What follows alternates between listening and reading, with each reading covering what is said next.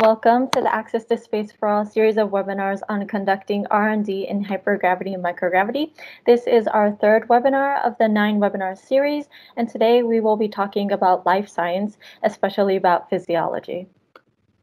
So before we begin, I'd like to mention a few things. So first, please turn off your cameras and your microphones. We're able to mute you, but we cannot turn off your cameras.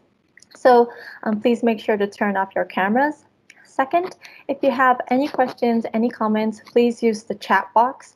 You don't have to wait until the Q&A at the end. If you have any questions, please make sure to write them in. We'll collect them all and answer them at the end. Also, please answer our questionnaire that we will put in the chat box later on. My colleague Wenbin will be active in the chat, putting up useful links and also the questionnaire link. So please make sure to answer that before you leave. And finally, if you are on social media, please use the hashtag AccessToSpace4All to help us promote this webinar. We are active on Twitter, Instagram, Facebook, and LinkedIn at UNUSA.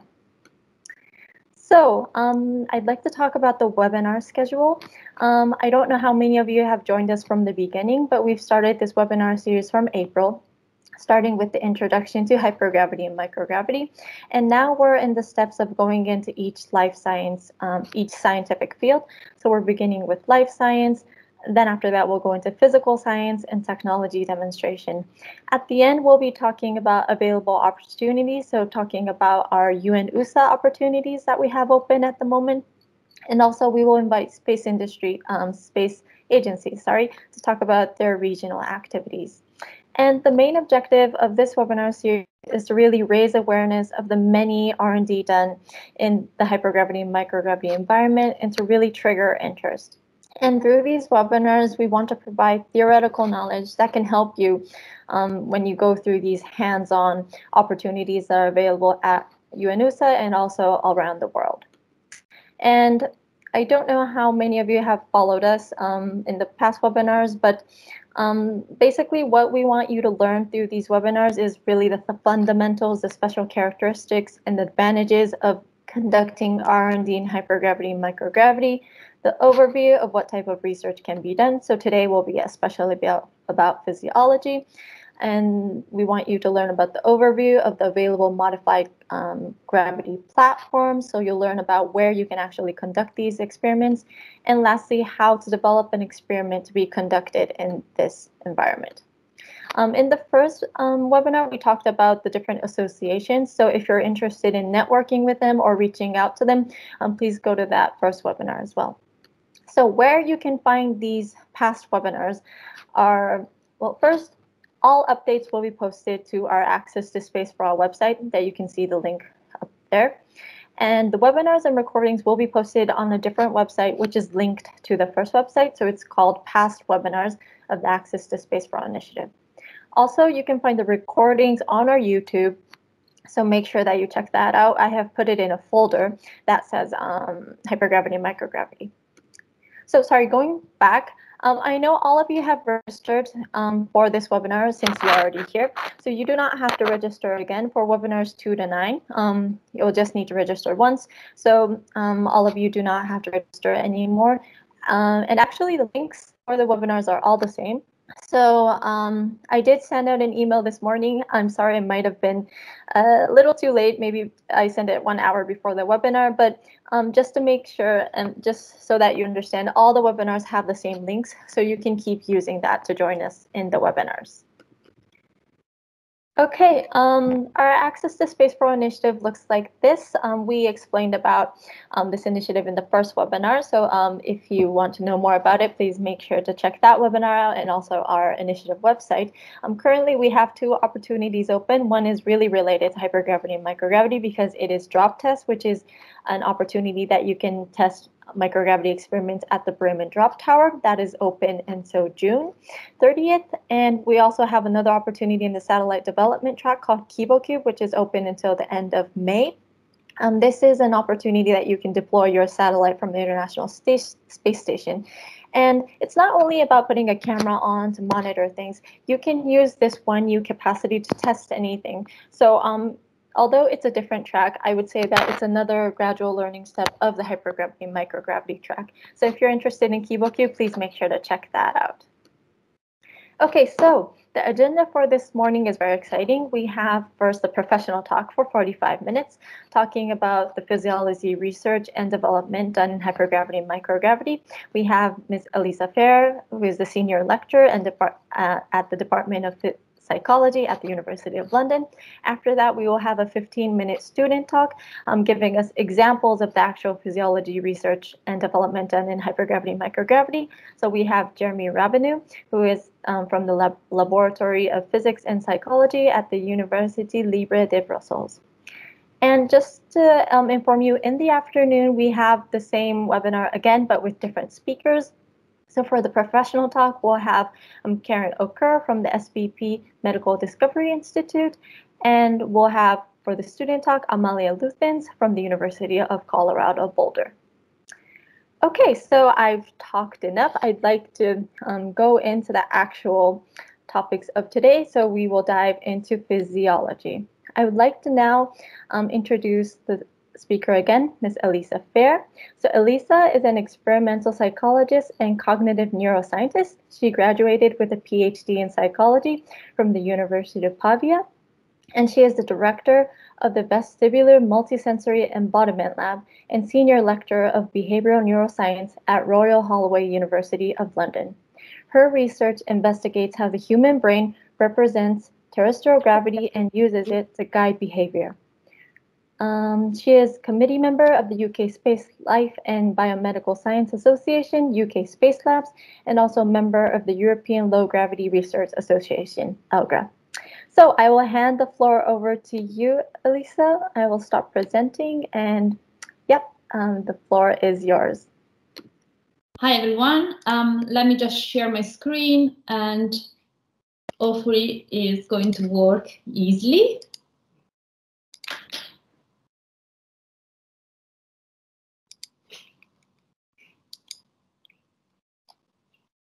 Can you just give me a sign whether you can see and hear me properly? Yeah, we see everything perfectly. Amazing. All right. Hi, everyone. It's a pleasure to be here today. I'm going to talk about brain and behavior in microgravity. So this human physiology talk is actually giving you an introduction about what happened to the body in space, but then we will focus a little bit more on brain and behavior. Feel free to post your questions, and I know that I have the tendency to speak very fast. So if I'm going too fast, try to wave to me some way. I have another screen with your chat, so I will try to have a look there if I'm going too fast. All right, so let's start. Okay, so for today's talk, here a brief outline. I will start with a short introduction on gravity-related research. So what does it mean to conduct research in altered gravity, and how we can use gravity in order to understand some foundation and fundamental things of life on Earth. I will then talk about the effect of microgravity on bodily physiology. So a very brief overview about a couple of different systems and how they can react to different gravity environments. And then I will focus much more on the effect of gravity or altered gravity on brain and behavior. And in particular, I will try to give you an overview of what happened in terms of brain structure in microgravity. So what are the physiological changes that microgravity can induce on the brain? And on the other side, we will discuss some changes in the brain function. So not only there might be some changes in the anatomy of our brain, but also on behavior, on the functions that are essential for interacting with the external environment. And finally, I will present some of our studies in which we simulate altered gravity in order to understand how gravity contributes to behavior, how the brain represents gravity, and use that to guide us in our everyday interaction with the external world. So before going into the main topic of my talk today, I would like to give you a short introduction about who am I. So I'm a senior lecturer in behavioral neuroscience at the Department of Psychology at Royal Holloway, University of London, and I'm also principal investigator or director of the Vestibular Multisensory Embodiment Lab. So my research is focusing on cognitive neuroscience and vestibular physiology. We are going to talk a little bit more about the vestibular system in a few minutes, but essentially it's an organ inside our inner ear which can detect each movement of our head in space. And it can also inform the brain about the magnitude and direction of gravity. So I'm using methods from cognitive neuroscience and vestibular physiology in order to understand how these vestibular cues are integrated with all the other sensory modalities to build up a representation of the external environment as well as our own body in the external environment. And one of the main focus is indeed gravity. I'm also teaching, so I'm teaching behavioral neuroscience, mainly in year one psychology student with a very large cohort of students. I'm committee member of European Low Gravity Research Association as well as UK Space Labs, and I've served in a committee related to the psychology society, such as the Experimental Psychology and the British Psychological Society. And another key part of my work is public engagement. So I'm actively involved in different initiatives, writing for blogs and journals, as well as getting involved with educational initiatives from ELGRA and ESA Education, as well as some science and art projects, which I hope to have time to discuss about that later in my talk. And I've been asked to tell you about my journey, and my journey started in here in the north of Italy. You might have noticed that I have a strong Italian accent. So I originally from Pavia, which is very close to Milan, and I've done my bachelor and master in psychology at the University of Pavia. And then I stayed there for my PhD, which is in psychology with a focus on cognitive neuroscience. I did 1 year in Pavia, and then I took the opportunity to go abroad for a little bit of time, and then moved to London. I did the rest of my PhD at the University College of London. I got in love immediately with the city, and I decided to stay here. So after my PhD, I got a postdoctoral position at University College London, which lasted for about 4 years or so. And that was a super interesting postdoctoral position because it allowed me to visit many different places around Europe. So that was a project that was very much multidisciplinary with many different countries involved. And I had the opportunity to move all around and work with different people with different backgrounds. That was absolutely exciting. So after spending a little bit of time all around Europe, I then came back to London to get my lecturer position, which became senior lecturer after a couple of years in 2015. And I moved to Royal Holloway, which is University of London. But if you look here at my slide, we are actually outside London in an amazing campus on the top of a hill down here. So it's about maybe 29, 30 minutes far from central London in an amazing, amazing building. And even now that I'm senior lecturer at Royal Holloway, I still have a visiting academic position at Osaka, which allows me to spend a few months over the year in Japan, which is absolutely fantastic. And one of the key aspects of my work and my research is having interaction with colleagues from around the world. I think that this is what makes so exciting this type of job. And of course, having interaction with people around the world in terms of educational activities that we are running at the moment.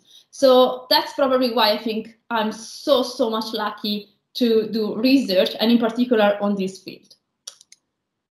So why space? Why doing research related to space? And I would like to use the words of Armstrong, who said that I think we are going to the moon because it's in the nature of the human being to face challenges.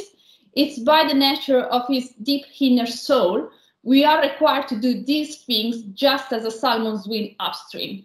This is probably one of my favorite quotes ever because it can highlight the idea of the challenge. So going to space exploration is a real challenge, and I'm very much interested in how the brain can face these challenges, how the brain can adjust to challenging environment, to challenging situation. And we know that the human brain has an amazing ability to do that. So I, of course, have a background in psychology and cognitive neuroscience, so I've always been interested in the brain, but I've been very much interested in how the brain can adjust to challenges, how can cope with very difficult environment, and probably space is at the moment the most difficult one. So essentially, I managed to combine these two interests and looking at how the brain encodes terrestrial gravity, but also how can it adjust to non-terrestrial gravities.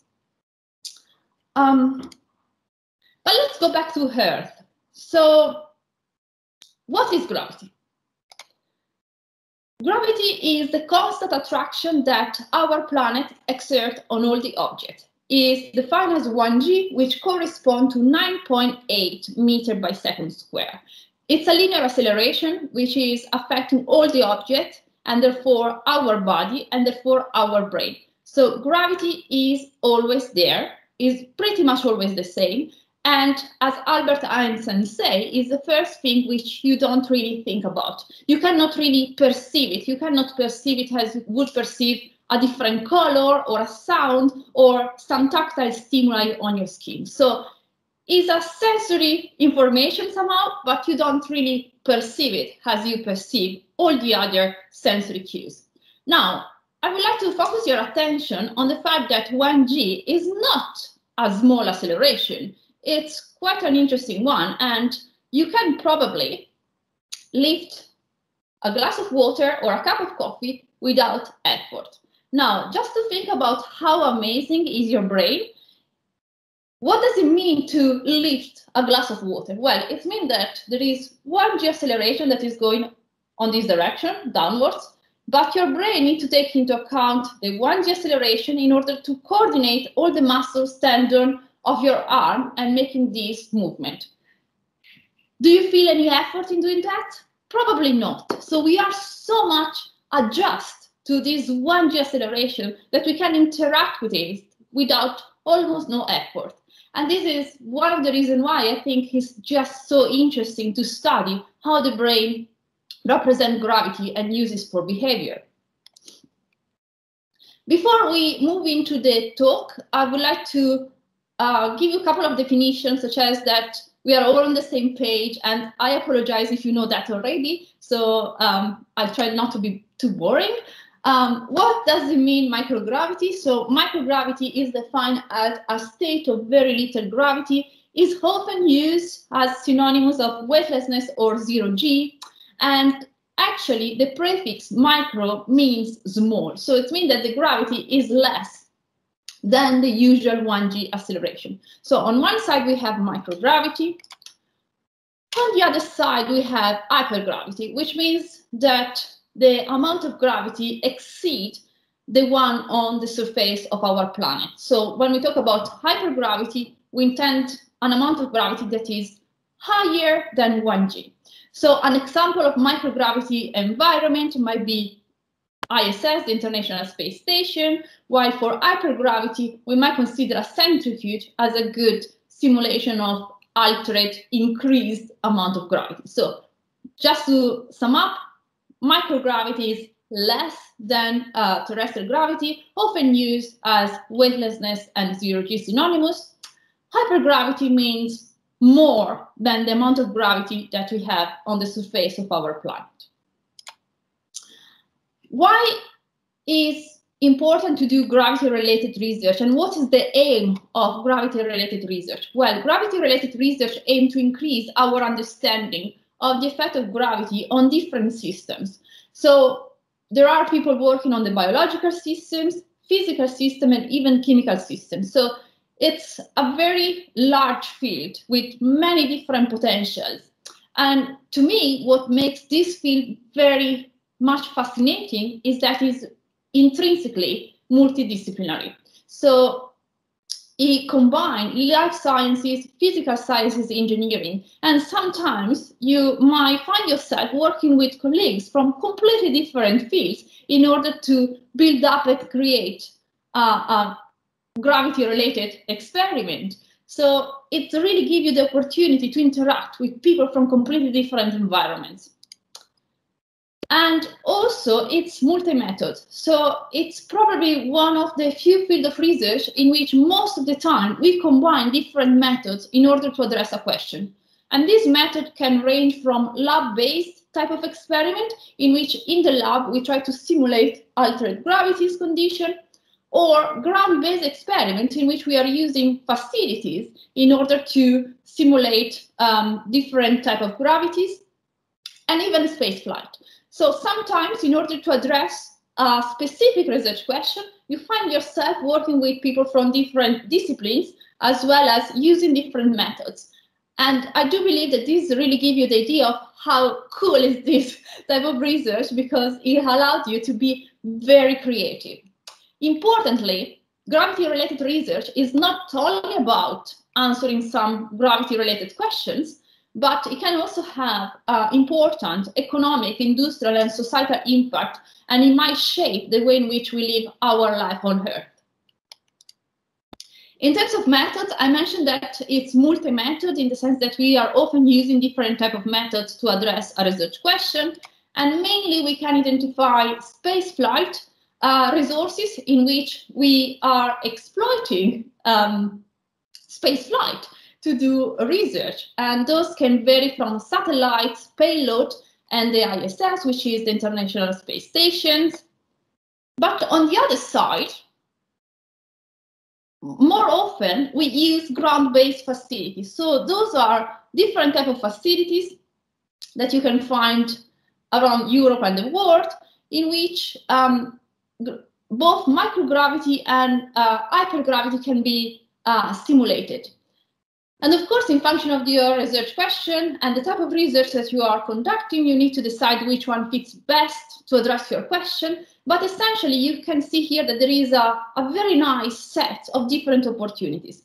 Now, if we are just focusing on human physiology, some of them do not work for human physiology. So satellite, payload, clinostat, and drop tower are definitely not for human experiments. But if we are interested in different systems in terms of human physiology, there are options for us, such as the ISS, if we are planning to study some research question directly on astronauts living in space, or we can use bed rest, parabolic flight, and centrifuge for simulation of microgravity and hypergravity.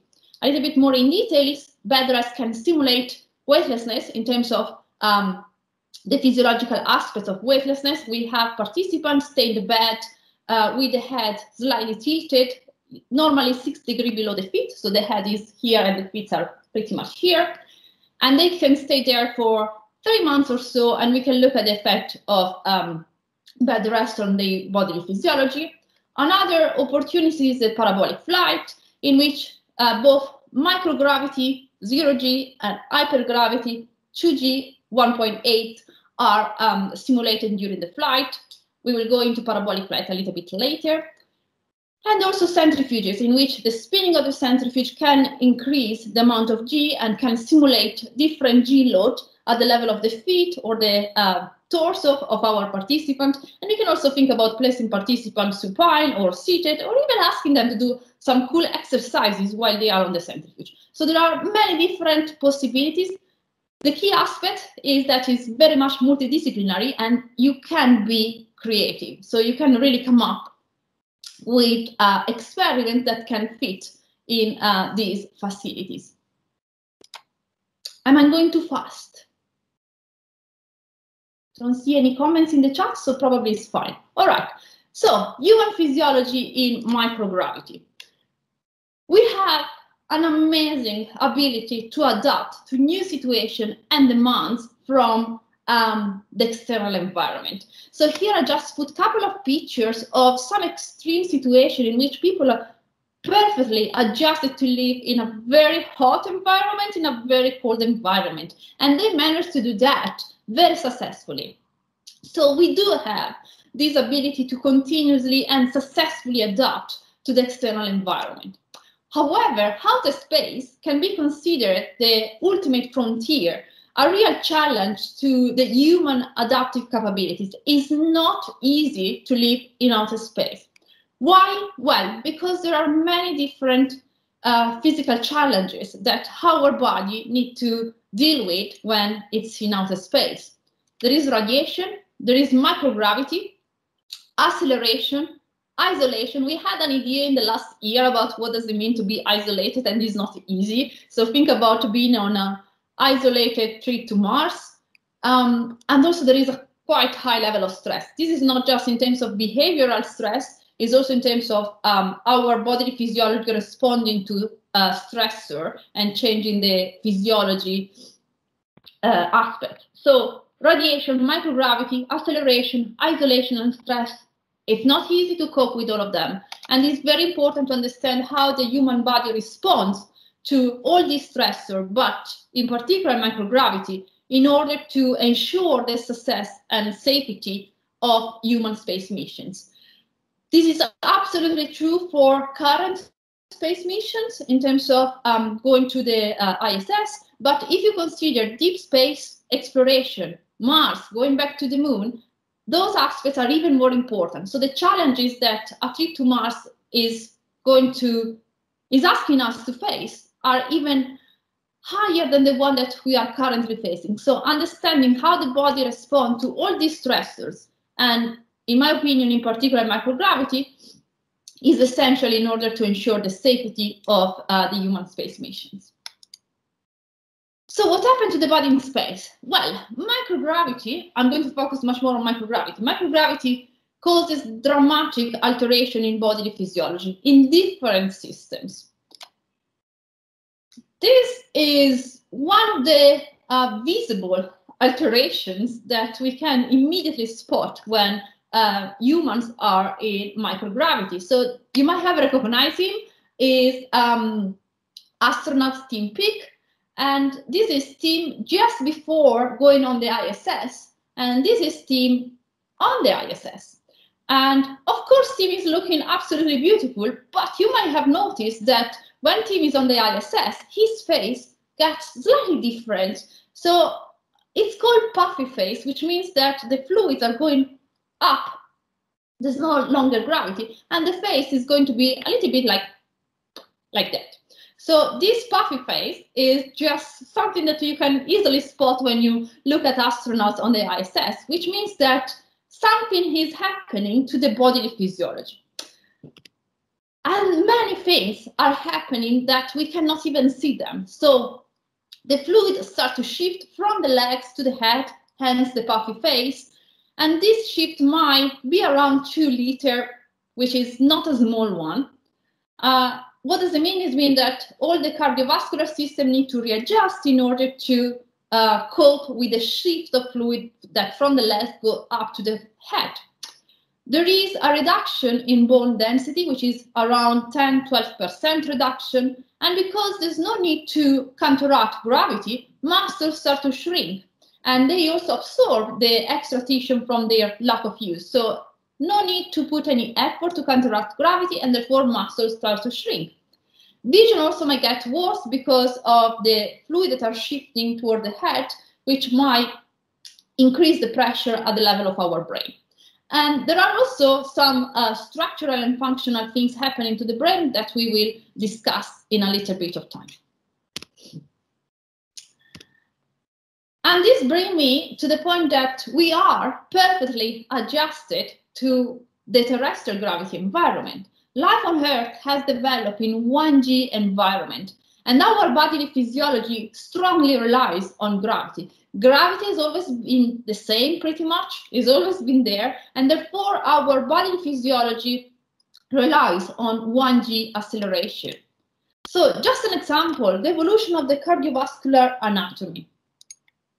So gravity places special demands on the cardiovascular system of animals and humans.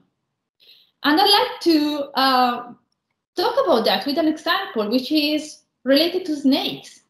So the gravity's effects can be particularly evident in how the cardiovascular anatomy is evolved in different types of snakes, whether they were climbing snakes or whether they were living in water or just on the terrestrial surface. So here you can see the heart in the little dot in the red, and you can see the difference in the system of these three snakes. So essentially, the evolution of the animal adjusted to the amount of gravity and to the function that the animal had to do in the environment in order to have an optimal system to cope with the demand of the environment as well as the demand of gravity. And here you can see that the systems are different in the three types of snakes. So suggesting that three snakes is perfectly adjusted to the idea of climbing up compared to a water one, and the system, the cardiovascular system, the cardiovascular anatomy can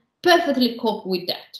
And the same is with human. So our cardiovascular system is perfectly adjusted to terrestrial gravity, and as soon as the comfort of terrestrial gravity is no longer there, many things start to happen. So upper entry into microgravity, the hydrostatic pressure is suddenly removed from the bodily tissue, which means that there is a migration of the fluid from the legs to the upper body and the head. And you can see this in the schematic here. So you can see the cardiovascular anatomy on Earth and how this is going to change in microgravity. So here, of course, the blood is going more toward the feet, with the heart that is pumping up, while in microgravity, the system is completely changing. And in the post-flight, you need to readjust again. So those are physiological changes that occur in our bodily physiology once the usual 1G is not longer there. I mentioned the puffy face, which is caused to this change in the fluid that you can see here. But we can observe a similar effect in the legs. So the blood is going up. There's no longer gravity, so the blood is going up, and the legs look like bird legs or chicken legs. And as I mentioned, there are, of course, effects in the structure of the brain, because suddenly all these fluids are going up to the head and might create a pressure and differences in the brain structure. So the brain starts to be a little bit compressed on our head, which doesn't seem great, right? So we also know that people can adjust to these changes. So you can see astronauts perfectly walking and doing experiments and fixing the ISS, but we know that there might be some, they might require some time in order to adjust from 1G environment, 0G, and again 1G environment. And a nice example is what is called post-flight orthostatic intolerance. So here we are looking at a video of an astronaut that came back from the ISS and is giving a press conference the day after, I do believe. And you can see what happened to her while she is engaged with the press conference. So keep in mind, 1G, we have this sort of configuration of the cardiovascular system. In 0G, the fluids goes back, so it means that our heart needs to pump in a different way in order to adjust to this lack of gravity. And as soon as we are back on Earth, the gravity is back, and therefore there needs a little bit of time to readjust to this 1G acceleration. So fingers crossed, I try to show you the video, and let's see what happened to her. And when I finally got to go out the door, that was something different too. And I figured that would never happen without the preparation we had, training the team. And so life.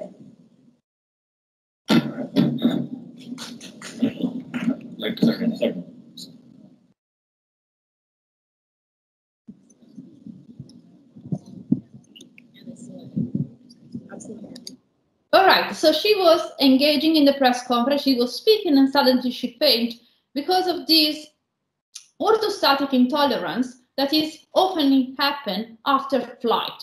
So the time that requires to our bodily physiology to get back used to the presence of the 1G acceleration. So we say that life on Earth has developed in 1G environment, and I discussed the cardiovascular system as an example, but loading-bearing structure can be another example. We don't need muscles and joints working in the same way in space compared to Earth, and this can also be affected by the lack of gravity. We know, for example, that one of the side effects of microgravity is that removing the G load on the spine means that there is a lengthening of the spine. So essentially, people are getting taller, which is not necessarily a great thing because they start to experience pain. And back pain is one of the main issues in astronauts.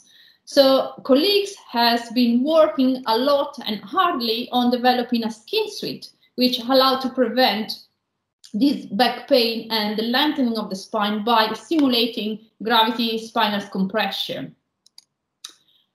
But now, how do humans know about gravity? Well, we know about gravity because our human brain can detect about it. Now, the human brain is the most amazing object in the entire universe. All the amount of knowledge, all the skills that we have, everything is produced by our brain. So I cannot think about a better object than the human brain. And the human brain, of course, has a big role in detecting gravity and interpret it and allowed us to react to change in the gravitational load.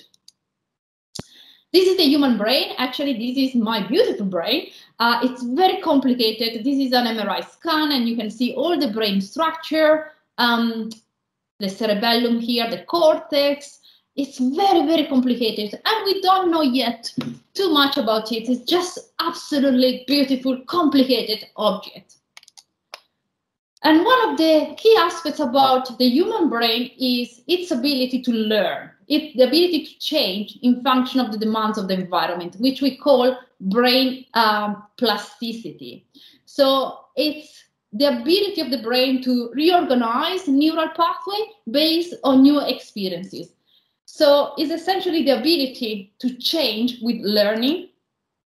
It's the ability to represent new knowledge, and importantly, this ability is strongly related with the feature of the environment. So now here I'm showing you the neural connection, let's say, of a mice in a very poor environment with no stimuli, a boring cage, while you can see here the amount of neural connection of a mice in which is living in an environment full of different stimuli, with other friends, with toys, with food, lots of different things. And you can see that in terms of neural connection, there are many more neural connection in the enriched environment compared to the impoverished environment. So how our brain can adjust to the feature of the external environment.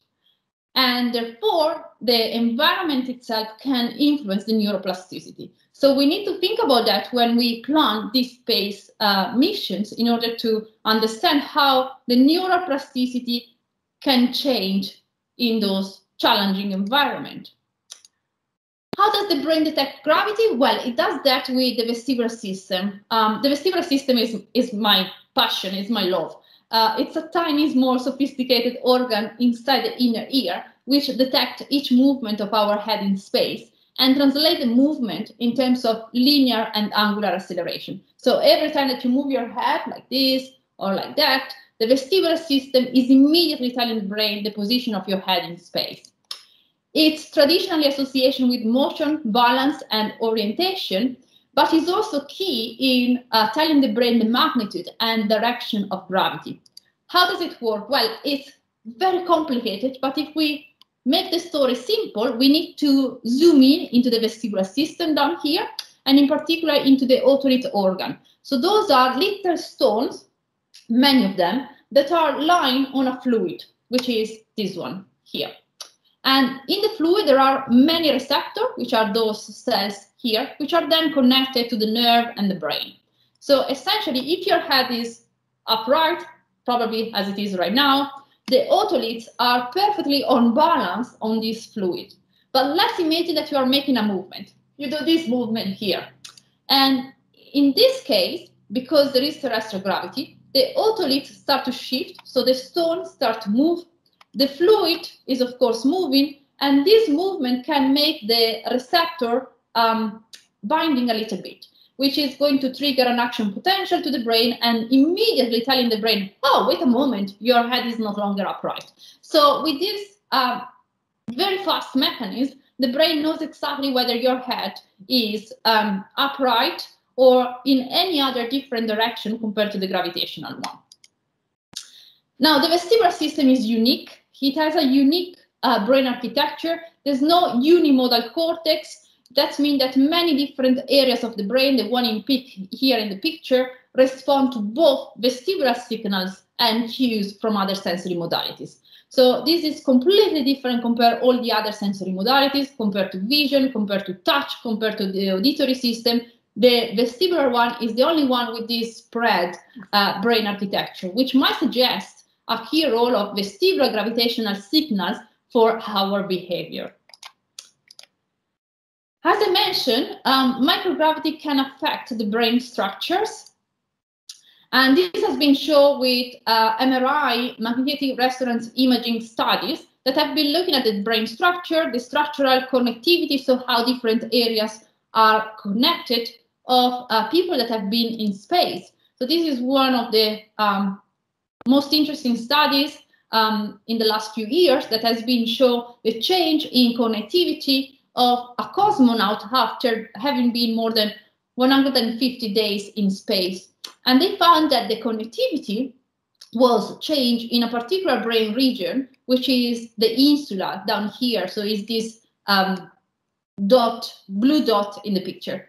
And the insula, the right insula, is a region of the brain which is a vestibular region. So not surprising, there was, after more than 150 days in microgravity, less links between this area and all the other nearby. And not surprising, this area is one of the key vestibular areas, suggesting that the lack of gravity might have changed not only how the vestibular system peripherally was processing the signal, but also the brain structures.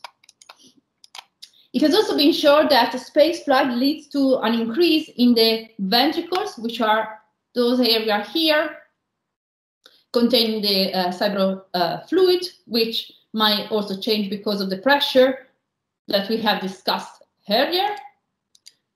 And as well as changes in electrocortical activities measured by EEG. So during EEG, we place many electrodes on the head of our participant. It's completely not invasive. We can record the waves from the brain. And when people have recorded these brain waves, they found that there was a reduction in the alpha power. Well, there was an increase, sorry, in the alpha power, which means that the brain was a little bit more slow or a little bit more relaxed than usual when you ask a participant to open the eye. So again, a link between differences in the structure, changes in the structure, and changes in the function. So, okay, there are changes in the structure, but how does the brain build up a gravity model to allow us to interact with the external environment? Well, clearly it uses vestibular cues, but this is not enough. It also uses visual informations from the external environment. We can spot immediately whether an object is not aligned with the vertical, with the direction of gravity, as well as information from proprioception. So information from the muscles, the joint, our legs, our arm, about where our body is in respect to gravity. So the brain is using vestibular cues, but is also using visual and proprioceptive information, which means that it's always integrating this different signal to build up a model of terrestrial gravity, which we can call graviception. So it's taking vestibular, visual, proprioceptive information, is combining them, and is also using our semantic knowledge about the fact that we have gravity. And it does that every single moments, seconds of your life without you not even be aware about that. Isn't that just amazing? So keep integrating all these different sensory cues, combine them with the semantic knowledge about the fact that we have gravity on Earth, and provide us with a model that allowed us to interact with the external environment. It's just, whoa. So what happens if this gravity model doesn't work? So this model is perfect for Earth. What happens if it doesn't work? Well, on Earth, the vestibular signal can tell the brain that we have 1g acceleration, and where is our head in function of this 1g acceleration? In space, this is gone. So the gravity reference is no longer there. This means that our brain needs to take into account visual, proprioceptive, and semantic knowledge of gravity and readjust completely in order to create a new model that can explain the external environment. That's not easy, and it takes time. And this may be one of the reasons why more than 80% of astronauts, as soon as they go into space, they start to experience a very strong motion sickness, which is called space adaptation syndrome or space motion sickness. So think about the worst motion sickness that you have experienced, multiply that by 10, and this might give you an idea about astronauts' motion sickness. So it can involve nausea and vomiting, but also it can generate perceptual illusions, can generate difficulties in coordinating movement, disorientation, and of course, low performance. So space motion sickness is a problem. It doesn't solve, but it can get much better if at some point people start to rely on visual or proprioceptive information rather than the altered vestibular one. So as soon as people start to use different references compared to the gravitational reference, things get much better. And we know that microgravity can alter behavior in many different ways, not only in terms of motion sickness. Perception and motor control are impaired during spaceflight. There are effects on proprioception, on vision, on vestibular signaling, as well as the integration of these sensory modalities.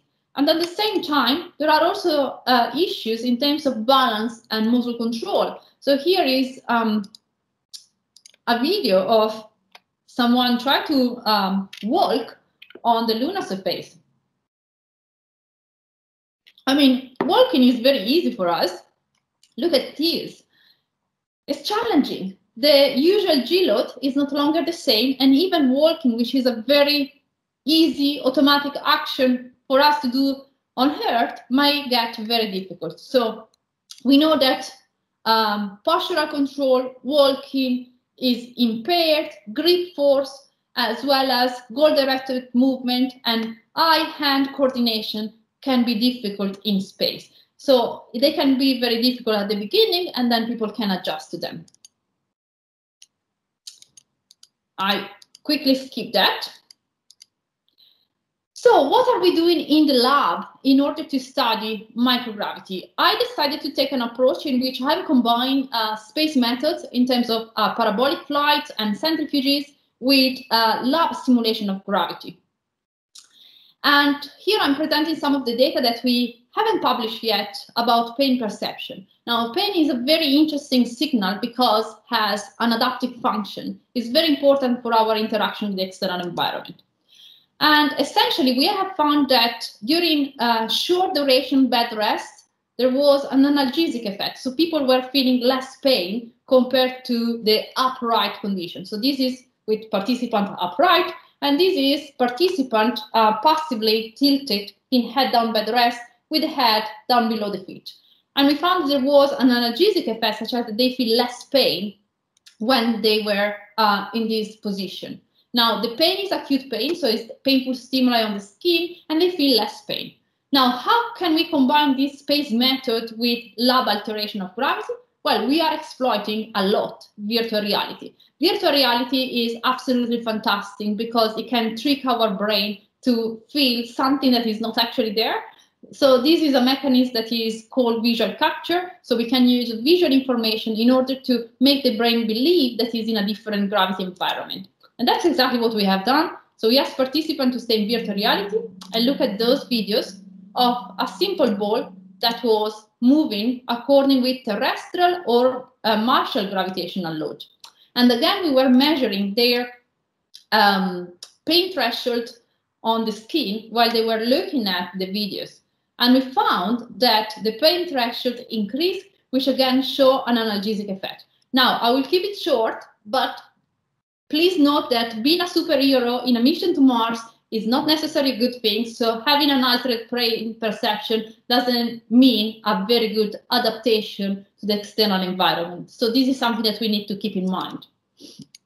We have also shown that motor control is impaired. I'm not going too much into details because I know that I'm short of time, but essentially how participants respond to sounds just by pressing a button was much slower in head-down bed rest as well as in virtual reality Martial simulation.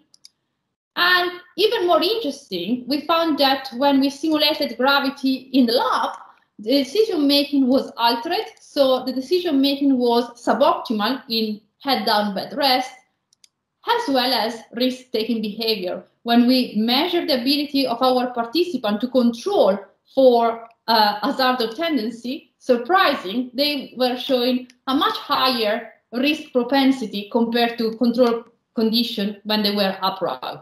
So here, all the dots are our participants, essentially, and you see that in head-down bed rest, there was much more willingness to take risks compared to the control condition when they were upright. And again, having a suboptimal decision-making combined with a willingness to take risks is something that we need to really take into account when we plan deep space exploration missions. If I might take out a couple of minutes, I would like to mention that it's also interesting to exploit altered gravity in order to understand life on Earth. So far my talk was focusing on how microgravity, how altered gravity might change bodily physiology and brain and behavior. But we can also think about the opposite, using altered gravity conditions in order to understand what happened on our everyday life. We have done that by looking at weight perception and in particular the weight of our body. So the weight is given by Newton's law as mass by gravity. And of course, there are different weights on Earth, Moon, or the ISS. We decided to look at how people perceive the weight of their own body in different gravitational environments by changing the G load here physically. And we have done that during a parabolic flight, which essentially involves many parabolas, as this one here, in which we can simulate hypergravity 1.8 G, microgravity 0 G, and again 1.8 G at the end of the parabola. So as soon as the flight inject, and I will show you the video here, as soon as the flight starts with the parabolas, there is a hypergravity phase of around 20 seconds, then a free fall phase, which is mimicking microgravity, and then again an hypergravity phase. And we measure participants' weight of the perceived weight of the hand and the head during the parabolic flight. I know this sounds a little bit crazy, but it was totally fine and it was a lot of fun. And we essentially found that there was a dynamic change in the perception of weight when participants were in microgravity or in hypergravity. And we essentially confirmed the same results when we use increased hypergravity exposure on a human centrifuge. And almost all participants got an increased perception of their weight. Now, why is this important and not just a trivial experiment? We know that the way in which we perceive the weight of our body is related to different conditions such as eating disorder, and those conditions has been normally related to storage semantic representation of the body weight and the body size and the body image, while our study showed for the first time that actual gravitational information might be used to shape the perception of the body, and how we represent how our body weight is not at all stored, but is much more dynamic. And another example is by looking at how we perceive art on Earth. we know that the concept of verticality, which is very much linked to how we perceive gravity, is actually a proxy for our perception of gravity, has been portrayed in Earth. It's important to give us an idea of power, morality, and we are often looking around and see vertical objects. And our question here was whether people do like vertical objects much more than any other object. So we use a verticality test, which is this test here in which we present line in many different orientations. It's a very boring vestibular test that we are often doing in the lab to look at how good people are in judging verticality and therefore gravity. It's very boring, to be honest. But here, what we have done was, instead of asking whether the line was upright or tilted, we asked them, do you like this one or do you prefer this one? So we have many different orientation of the lines, and we just ask participants to give us some aesthetic judgment. And what we found is that when participants were upright, they strongly prefer vertical line compared to all the other orientations. Now, when participants were tilted, and therefore the vestibular organ were no longer aligned with the direction of gravity, do you think that they still prefer the vertical one? They didn't. No preference for vertical lines any longer. So we do have an aesthetic preference for vertical, but only if our body is aligned with the gravitational direction. And this may bring me nicely to the point that we can be creative in our research by looking at these a little bit weird research questions, but also by engaging with people from different backgrounds. And we have recently done one of the most fun experience in my life, which was the Zero Gravity Band project, in which I worked with artists, visual artists and musicians in order to create a piece of art in a zero gravity environment. Our question was, what does art mean outside planet Earth? And I hope it's okay if I show you the video. I know that I'm running late, sorry.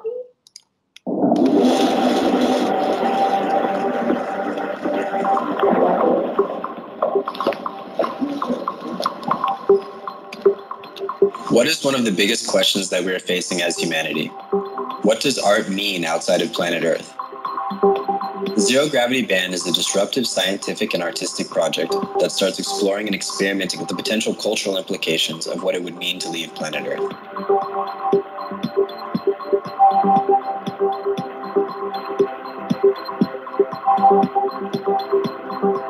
Leaving the planet involves new ways of how art will be perceived and performed. This leads us to a redesign of the classical instruments that use gravity to function. We are not yet aware how attached we are to gravity. We cannot perceive gravity, however, we are very good in telling whether an object is aligned or not with the gravitational direction.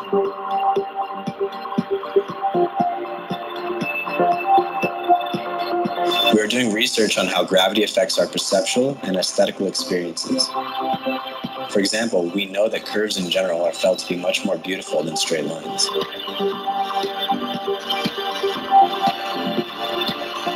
The aim of the Zero Gravity Band project is to produce an artwork designed and motivated to be experienced in microgravity.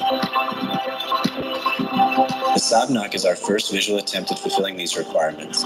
It's a redesigned classical canvas in 3 dimensions, adapted to be manipulated and perceived in a 360 free-floating environment.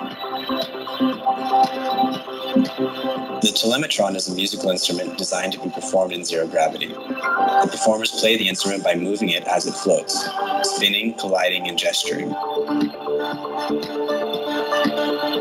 During this project, the experiences in zero gravity tended to be much more challenging than expected. The reality of being in a completely weightless environment makes us realize how hostile space can be for humans.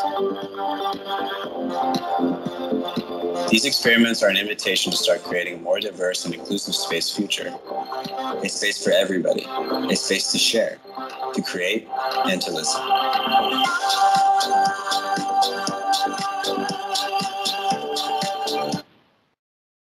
All right, and okay, so time to sum up. I hope that I show you very briefly today about how altered gravity can influence our behavior in terms of sensory processing, motor control, but even high-level cognition.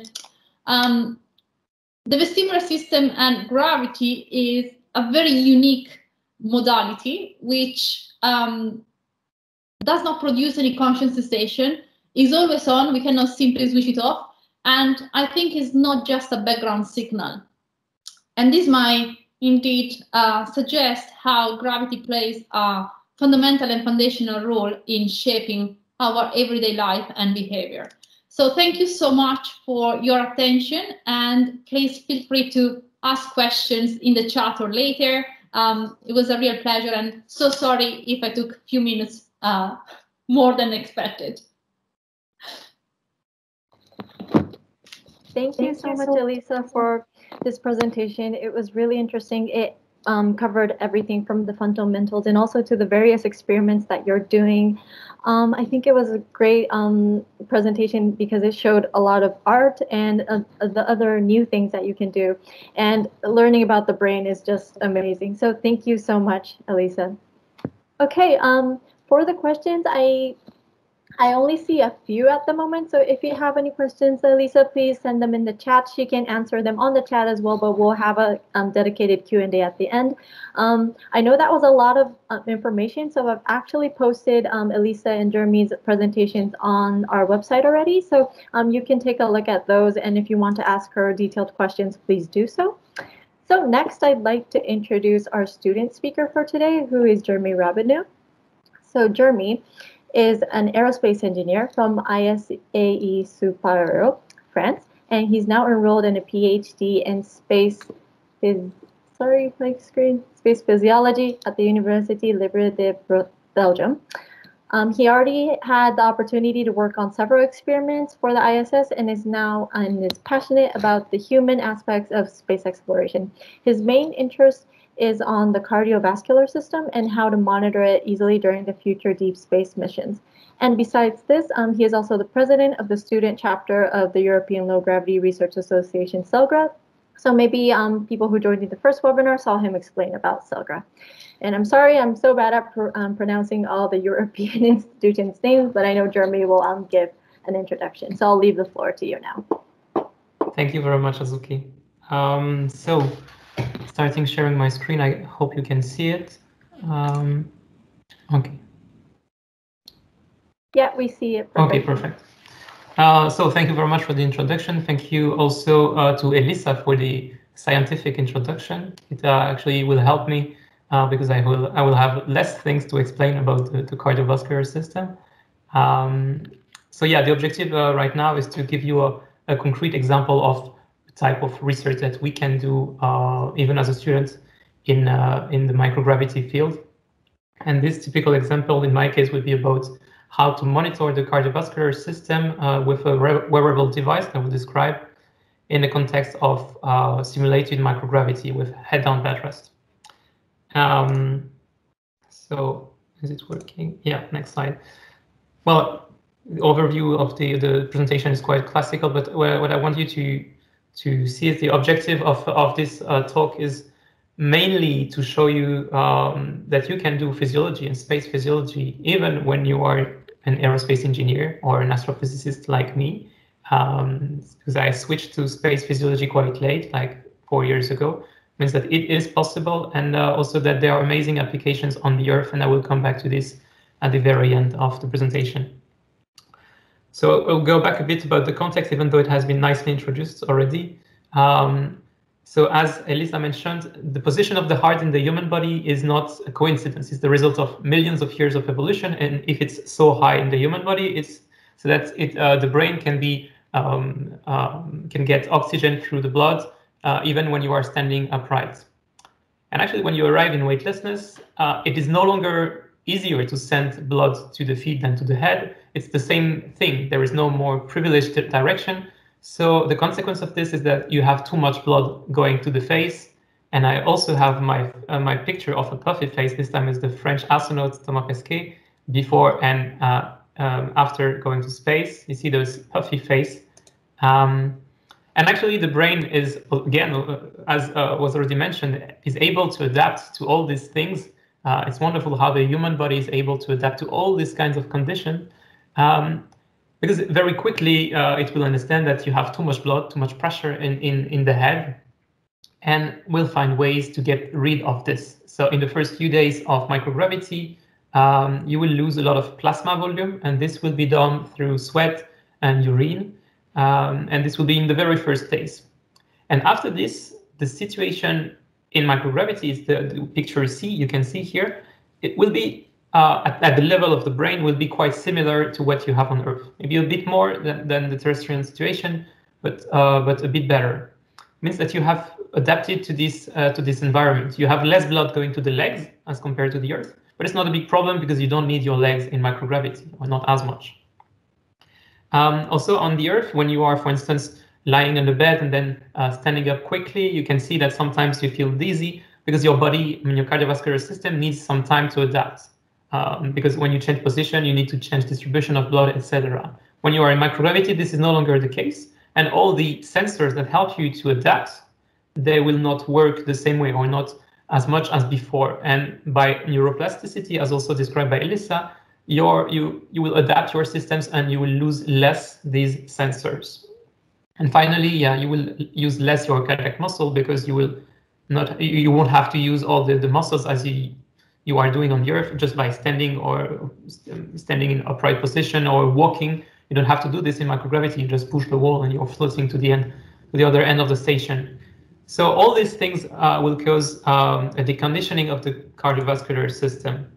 But as long as you are in space, you are adapted to this new condition, and everything is okay. The main problem is when you go back to the Earth, because when you go back to the Earth, again, blood is going to the feet and not to the head, or less to the head, which may cause problem, as been shown in the video. That can lead to fainting for the astronauts coming back. So in a nutshell, the microgravity is a hostile environment for the cardiovascular system, and this for many different reasons. So now let's go back to the objective of this presentation. This research was aimed at evaluating the impacts of long-term exposure to microgravity, and in this case, simulated microgravity, and this with new techniques that I will describe in a minute, called BCG and SCG. And then to compare these new parameters with these techniques with what we are used to have with MRI pictures. So you saw the brain of Elisa. Now let me introduce you to my heart. As you can see, the heart is moving, and it should be the case for you as well. If it's not the case, then maybe you have a problem. Blood is going from one chamber to the other, and then to the arteries. Everything is moving. The heart is contracting, and then you can even feel this if you put your hand on the chest. You can feel that things are moving inside. When you record these movements, we call this seismocardiography, SCG, and you can record acceleration in rotation or linear acceleration, whatever you want. Then actually, it's not only the heart that is moving. You actually have blood going from the heart to the head. So you have the aorta, the first big artery, going first upward and then downward. And so these movements of blood, they cause the global body center of mass to move a little bit at each heartbeat. And means that the whole body is moving a little bit. And when you record these small movements, you do this in the lower back, close to the center of mass. We call this ballistocardiography, or BCG. And for you to remember, SCG is with a S like sternum, and BCG is with a B like lower back.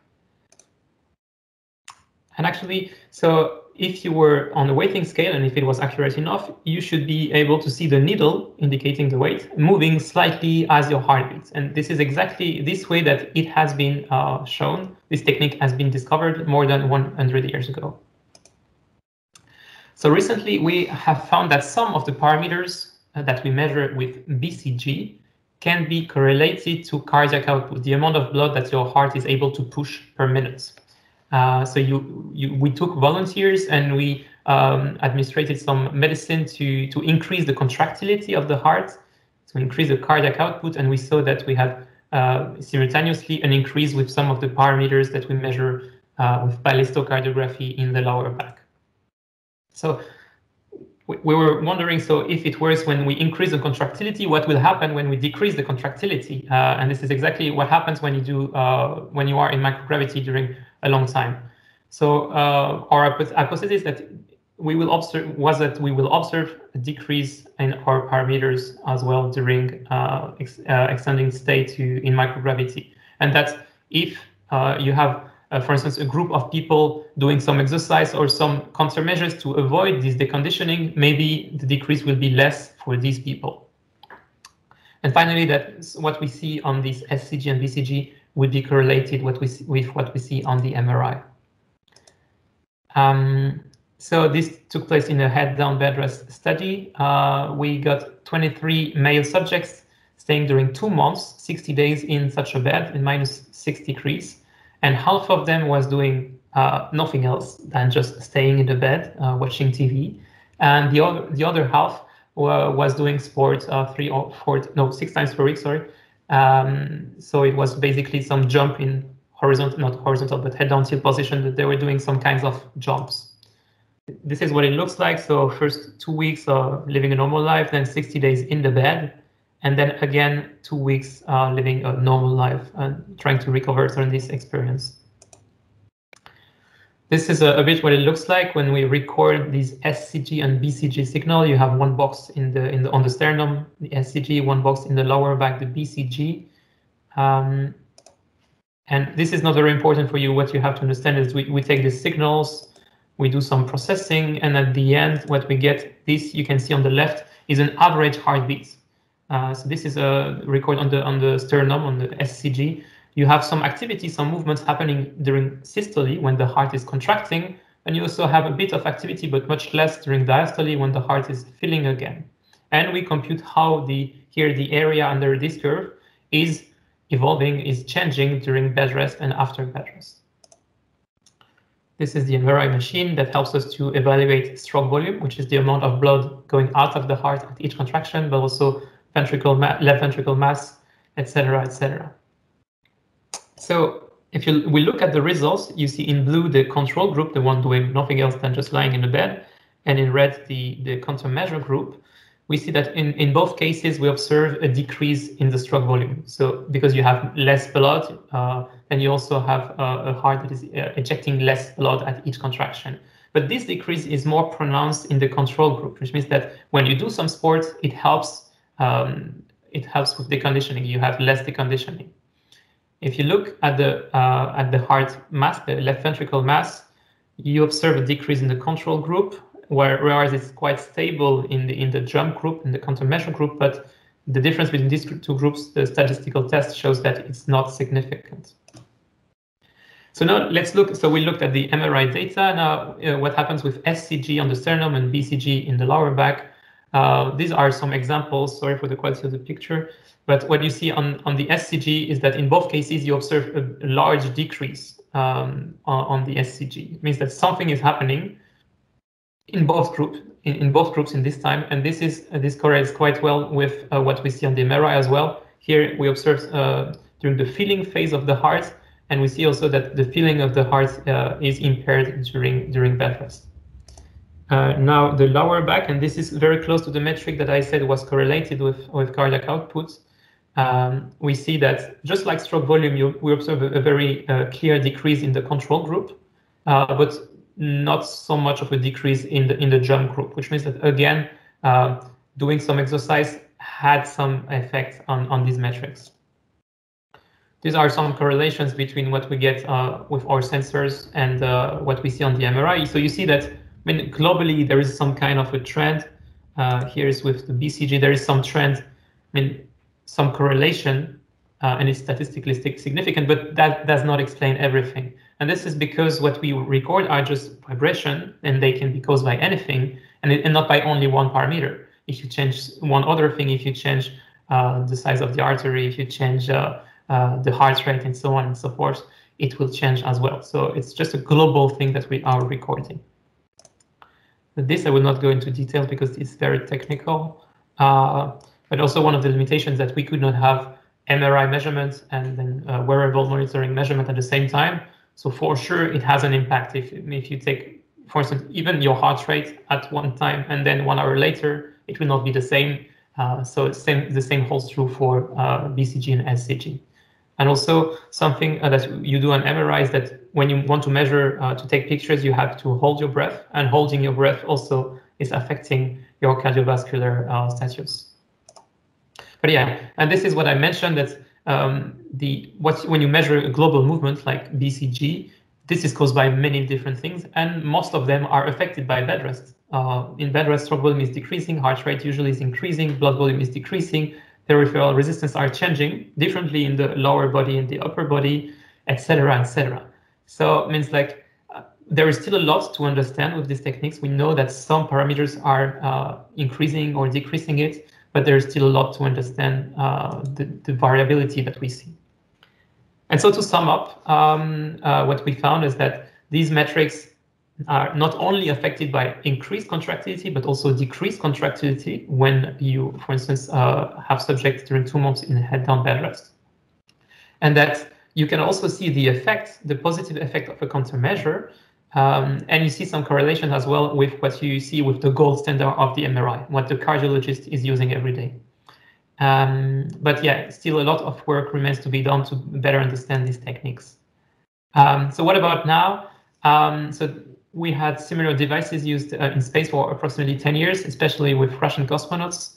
And now we have designed a very user-friendly device, a new one, better one, to try and confirm these results we had so far. And we have new projects to evaluate the cardiorespiratory fitness among astronauts to see how they react to exercise, because we know that this also is decreasing when they are in space for such a long time. There has also been a startup developed recently by my lab, even though I'm not part of it. They developed an app to record the SCG simply with smartphone. So you just take your smartphone, you just put it on your chest, and you record this with the sensors inside your smartphone. So this is very interesting, and it has many applications. I talked about astronauts, about future exploration, but there are also many applications on the Earth for the diagnostic and monitoring of heart failure patients, for instance, but also for valvular diseases, also for sleep monitoring. Very soon, our device will go to Antarctica to study how sleep is affected in this environment. So now I would like to thank all my team and collaborators, also ELGRA, and also the UN for inviting me, and you for your attention.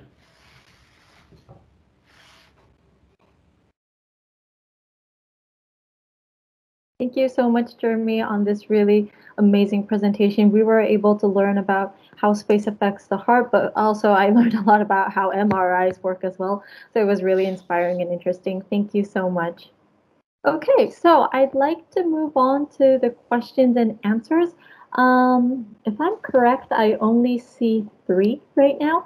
So if you have any questions, this is your time. We have amazing professionals here to help you answer any questions you have. So make sure that you send it to us while we're still doing the Q&A. And if you have any questions that you want to address them specifically, you can also write that in our questionnaire form, and we can connect you, but it would be better if you can ask them here. So, okay, I would like to go to the first question, which is from Manavan, and his question is, does there happen to be an MRI data set of brains for the open source community? So he's interested in if there's an open source data set for MRIs of the brain. I guess this is Elisa, yeah? Yeah, okay. As far as I know, not yet. Keep in mind that the concept of open data and open MRI data is still pretty new, also in other domains. And as far as I know, yes, the answer is unfortunately no. There is also another thing that you might want to consider is about the type of scanning. So, and the time from, pre and post space flight. So it would be absolutely a great resource, but there might be also some limitations in terms of variability of the type of scanning, the slices, as well as the time. So definitely something that it would be great to have in the future. And I think that open science should really be embedded with space research as well. So yeah, great questions. As far as I know, not yet. Okay, thank you so much. The next question is from Aaron. His question is, for the next long-term commercial and scientific trips to the moon and our red planet, are countermeasures effective to reduce the effects of microgravity, and which ones should be created? Wow, excellent questions. Yeah, there are some countermeasures that we know are very much effective. I briefly mentioned something about the spine lengthening and back pain. There is a lot of work on that, and it looks quite impressive what they have achieved.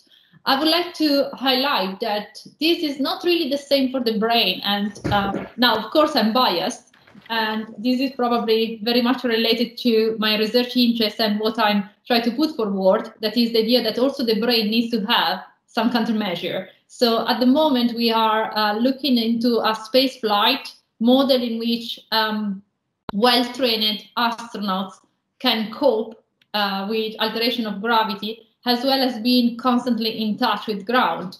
Now, during deep space exploration, this might be different, as well as during commercial space flight. So I think that we might need to put a little bit more effort in order to develop some countermeasure for the brain as well. Think about sensory substitution, or try to help adaptation by providing, well, artificial signal might be an option. And actually, if I may add something, that for the moment, when we know very well what happens in 1G in Earth gravity, we started to know a little bit what happens in 0G, but it's very difficult for the moment to know what happens in lunar or Martian gravity, so 1/6 and 1/3 of Earth's gravity. And this is a whole field of study that is opening at the moment, and we need to really understand what happens in these kinds of environments. We don't know if, for instance, 1/3 of gravity is sufficient for the muscles to just remain as they are, to not decondition too much. Same thing for the cardiovascular system, for the brain as well. We don't know if these stimuli are sufficient or not. And yeah, and actually, when we go to the moon, there are other things that happen. It's not only about microgravity. You also have this radiation, and we know that radiation that have bad effects on many things. And also on the cardiovascular system, you can have myopathy-like problems, cardiovascular problems induced by radiation. And that's something else that makes it even more difficult. It's not only about microgravity. So just going back to the microgravity point, I think that in terms of adaptation, we have the capabilities to adapt. So in terms of, the brain can take time and effort in order to adapt, but it requires time and effort. Now, what it looks to me, the big challenge is the transition. So going from 1G to 0 to 0.3, having some acceleration in between, that's really the difficult part.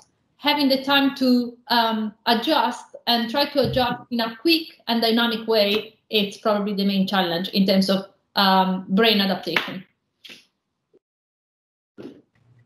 Thank you both so much. Yeah, I understand it must be difficult with all the different body parts and all the different levels of gravity. So yeah, a really great question, Aaron. Thank you so much. Our next question is very technical as well. It's from Zoe. Is it known whether microgravity affects the function of the hypothalamus pituitary axis and endocrine function? I hope I'm reading it correctly, but yeah. So it's about the hypothalamus and the pituitary gland, which are basically related to the hormonal changes and stress level and so on. Yeah, there are some studies both in animal models and humans showing changes in the hormonal level.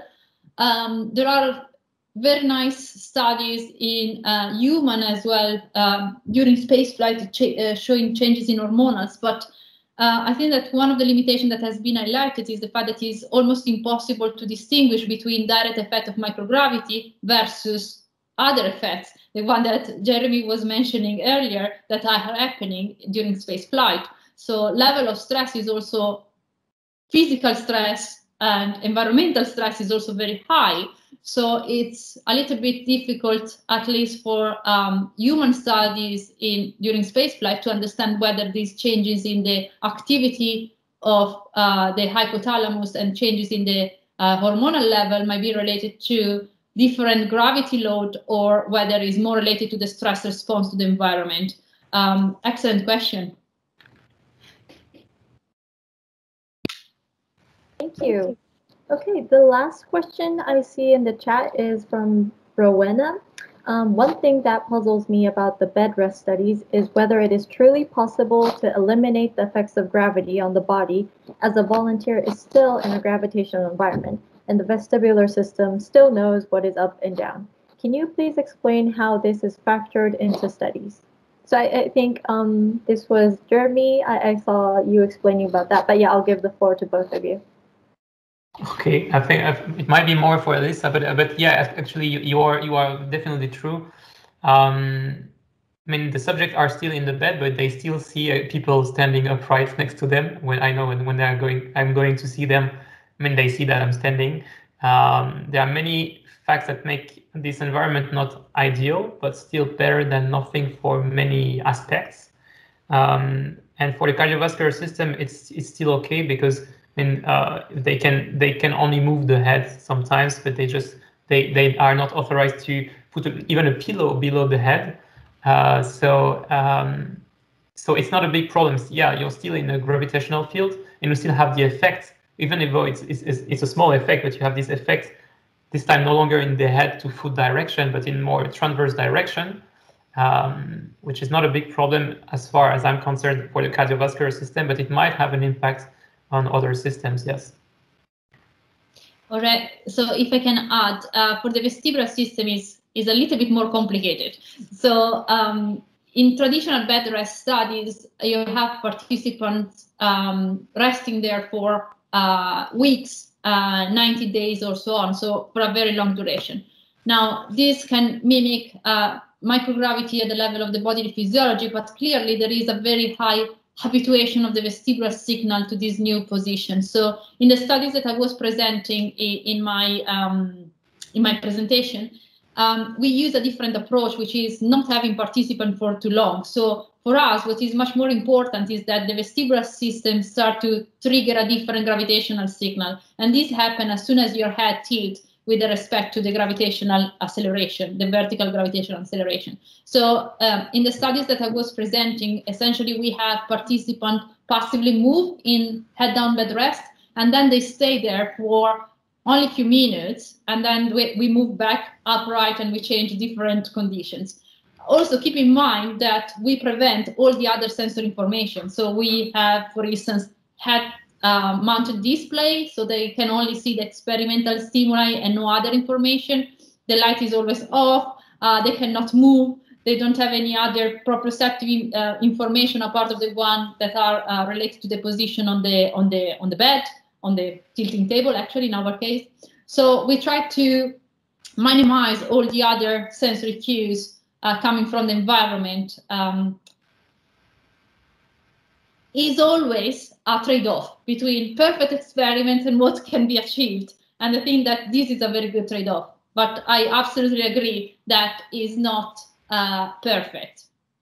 I think I'm just thinking about something, maybe Elisa, you can answer, but maybe this also has an impact that you actually feel the bed on your back. You feel that you are lying, proprioception, you are lying on a bed and you are not floating. So this may also have an impact.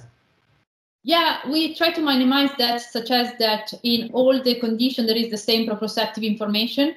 So there is content of the skin on the bed that is kept constant for all upright, 45 degrees, head down bed rest, upside down completely. So we can explore all the range.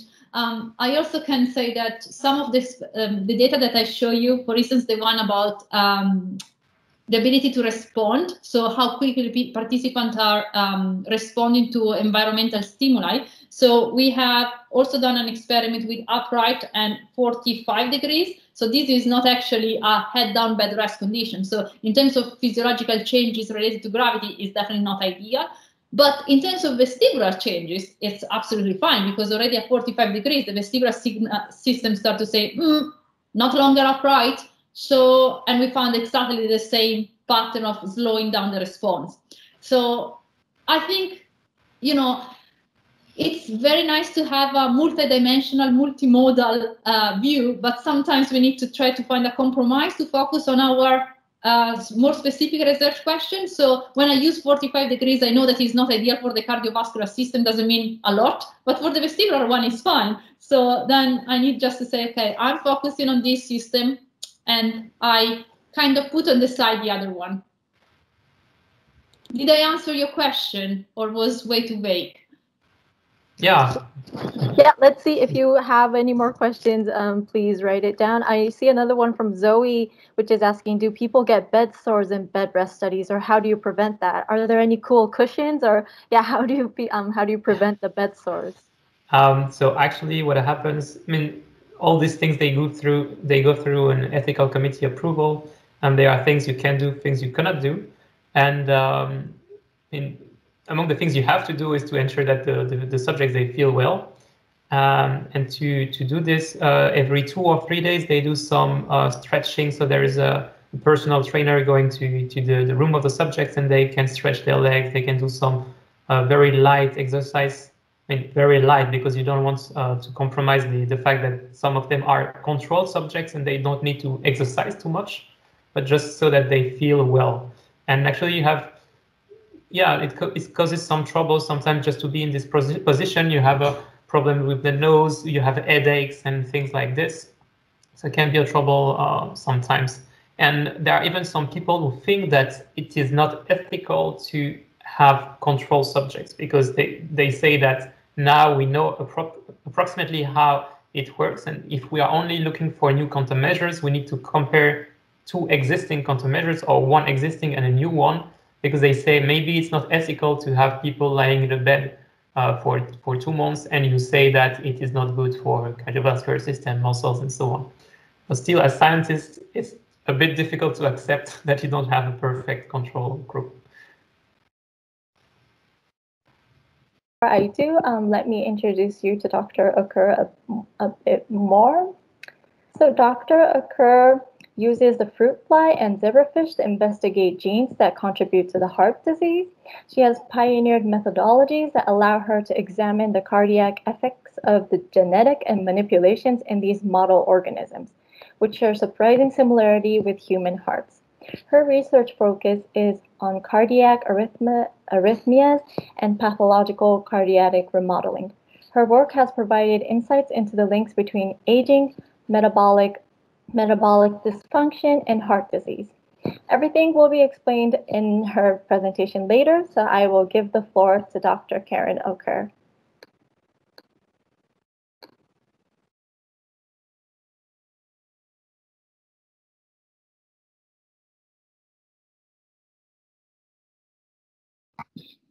Thank you very much for that introduction. I am really excited to be here. I want to share my screen with you. And it looks like I am. Yeah, it looks perfect. Okay, great. So what I want to tell everyone about today is research that we have done aboard the International Space Station, and kind of give you some insights into how to use model systems to understand physiological processes. Now, it may seem weird to use fruit flies or fish to understand human heart disease, but obviously when you are trying to send things into space, the smaller, the better. And clearly fruit flies are pretty small. So what we have, so why do we want to use flies to study heart disease? Well, in addition to being small, flies share 75% of human genes. And in particular, from the perspective of the heart, they share muscle structural proteins and things called ion channels, which are critically important to the contractility of hearts. They are small, as I mentioned, and that means, and you'll see why that's important shortly, they also have a very short lifespan. So heart disease is impacted by the aging process, As most of you are aware, as you get older, your risk of heart disease increases. And so this allows us to study in a very short period of time the effects of age on cardiac function. So just to put it in perspective, flies about 1 week old are equivalent to a 10-year-old human. So within 6 to 7 weeks, we can go from very young to very old fly models. And the other component that is really critical is we have lots of different genetic tools in the fruit fly. We can manipulate, i.e. overexpress or knock down any gene, anywhere, anytime in the fruit fly. And that gives us a lot of power to be able to look at how a particular gene functions just in the heart, for example, or just in the brain. And so it becomes a very powerful model system, even here on Earth, to use to understand physiological processes. So how did we get involved in studying heart function in microgravity? Well, our effort essentially began with a box about the size of this Kleenex box. And it was offered as a prize by Space Florida and NanoRacks, the company that makes the box. And the prize essentially was the cost of sending that box to the ISS for 30 days and then bringing it back. And the box looks like this. And it's basically a very simple container. And we were, the challenge was to come up with an experiment you could put into this box, send to the ISS, and learn something interesting. And we won one of 3 boxes that were biology based. And we designed this box with, it's called a VFB, a vented fly box. NASA and a lot of space agencies really like their acronyms. And it has these very small holes that have a wire mesh over them to allow ventilation, but they are completely surrounding this box. And the box was essentially going to be filled with containers that are used to raise fruit flies. So you can see the arrangement here. This is a new version of the box with this insert that allows you to put in 15 of these vials. And this is what each vial looks like. And just to give you perspective in terms of size, that's a quarter, which is about the size of a euro coin. And these are the flies. You can see them inside this vial. There's a stopper to keep them from getting out. And then there's food in the bottom. And the food is both for the adults as well as the larvae, the babies from these adults. They will burrow into the food and they will use that to grow and become a new fruit fly. And so a 30-day mission aboard the ISS is pretty ideal for flies because that's about the time you need to get a fly to be born as an embryo from 2 parents, become larvae, and finally become a pupa, and which then, of course, produces the emerging adult fly. And then we would get back, after a 30-day mission, we would get back adults that were about middle-aged, so 2 to 3 weeks old, which is about when we start to see heart disease in fruit flies, just as in humans. So we go from 30 hours to 6 days, and then about 4 more days to get to the adult fly. So after 10 days, they're born, and then they've got a few more weeks to get old in a microgravity environment. So this was our mission. We have the box launched to the ISS. The parents, we sent up about 15 flies in each vial, and those are called the F0 generation. Those are the parents. They had laid eggs that became adults over the 30-day mission on the ISS, and then they came back and they fortunately landed very close to us here in California. They land off in the water off Long Beach and then are transported to Los Angeles. And I'm in San Diego, so we just drove up the coast and got our box and brought it back. So for a 35-day mission, however, that means we're going to have both that F0 parents, and most of those actually died during the mission, what's called F1 generation, which is the first set of offspring. But then they're going to start to lay eggs and have progeny, and that becomes an F2 generation. So it was a multi-age cohort, and so this was a bit of a confusing component of our experiments, but nevertheless, the majority of our flies would have been in that middle-aged fly range. So what we got back is shown here. These are the actual flies that came back from the ISS after that first mission. We got about 400 adult flies, which was almost more than we could handle, in fact, because I'm going to show you how we study the heart and the flies, and it's a bit labor intensive. So because of this multi-age cohort, and the fact that aging affects heart function, we were trying to figure out a way to have just a very focused set of flies that had a very tight age range. And so on our second mission, we did this slightly differently. What we did was we let the parents lay eggs in the vial, and then we took the parents out after 24 hours, and then we had a very narrow window of age of the progeny that were in this vial. So then when they went up to the ISS and were aged essentially in microgravity for that 30-day mission, we knew that exactly the age that they were, and then their progeny would only have just started to emerge when they returned to us at the lab.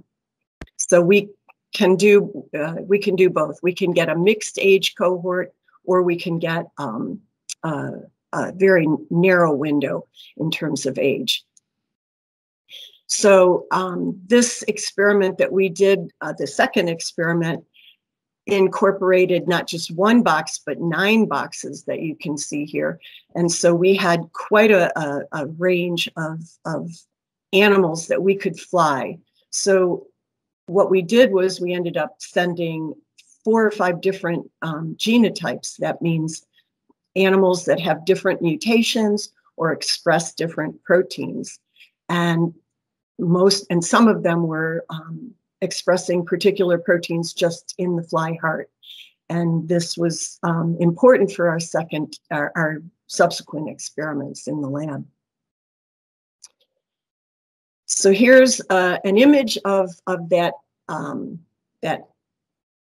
cargo transfer bag. If I go back, so this is a CTB, cargo transfer bag, and all of these VFBs are going to be put into the CTB, and then here it is offloading onto the ISS.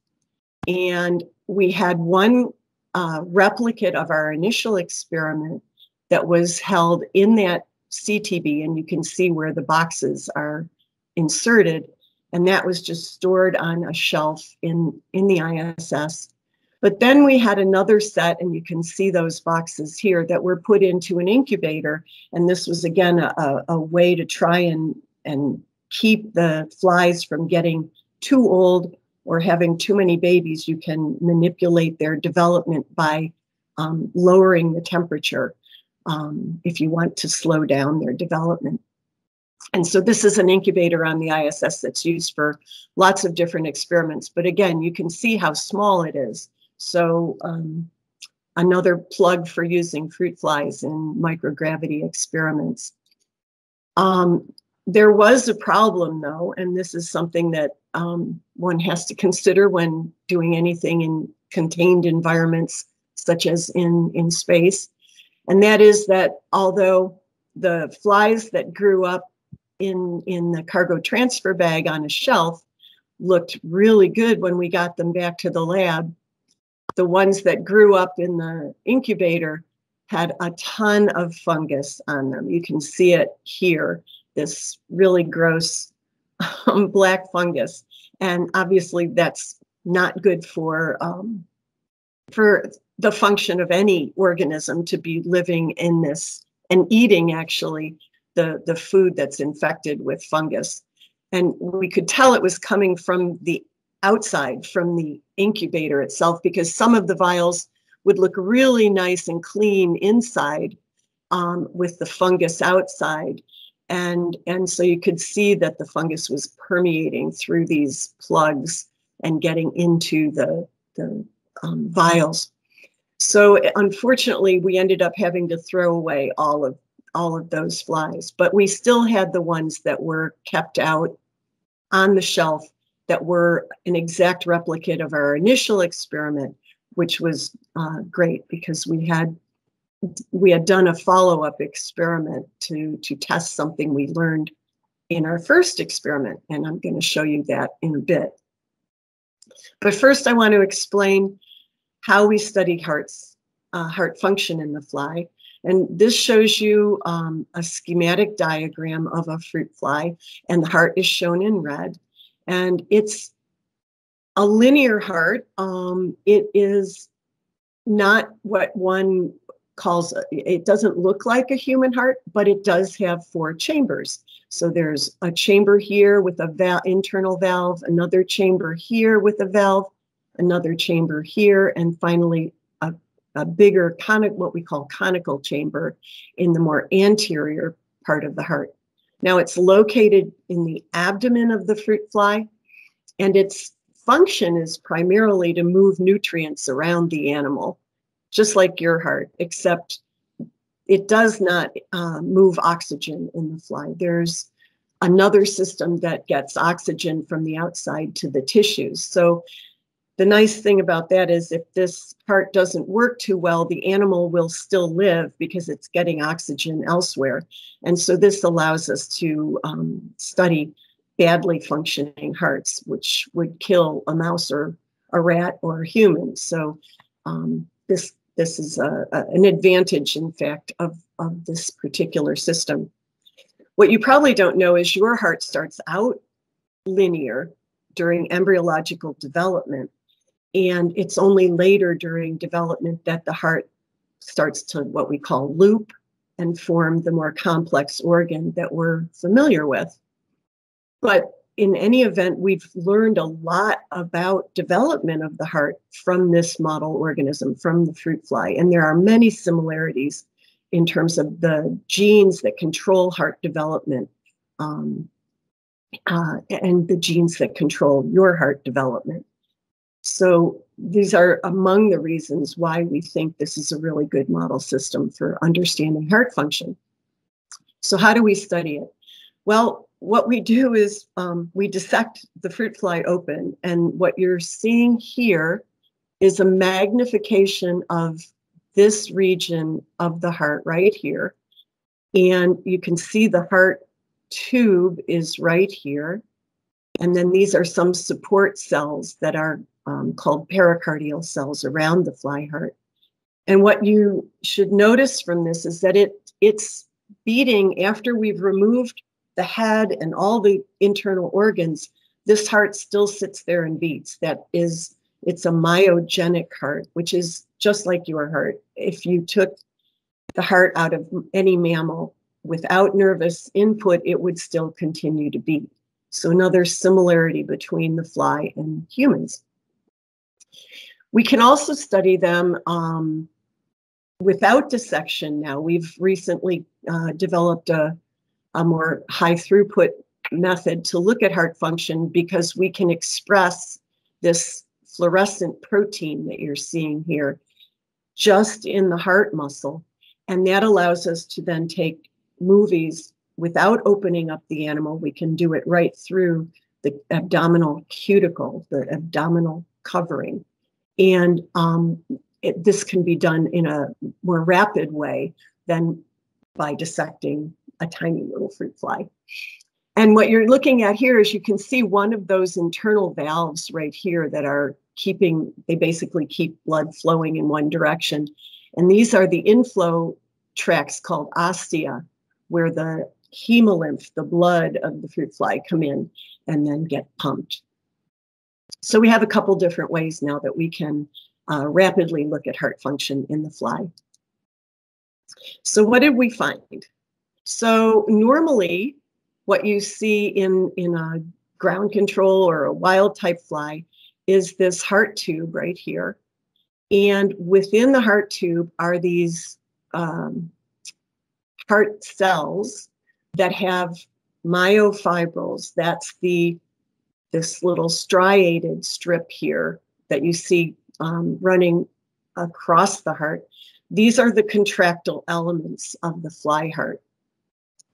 So this muscle fiber, when it contracts, will squeeze the heart tube just like you would squeeze a tube of toothpaste, and that will force the blood of the animal out.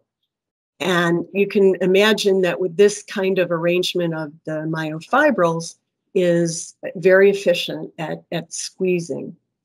What we found when we looked at the hearts from our space-raised flies is, hopefully you can appreciate that they're, first of all, they're a little smaller in size, and these fibrils that are responsible for contraction are quite disorganized, and in some cases running the wrong way. If these myofibrils contract, they're going to shorten the heart as opposed to squeezing it. And so you can appreciate, I hope, that a tube with myofibrils oriented in this circumferential manner are much better at pumping than those that were disorganized as a result of being raised on the ISS. So this is a first piece of information that we got, that the microgravity environment, perhaps inactivity, but probably other things, are disorganizing muscle structure.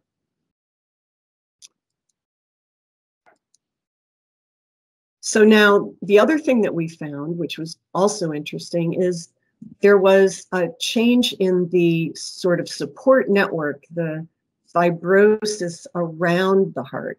And fibrosis is a component of many disease states, or I should say excess fibrosis.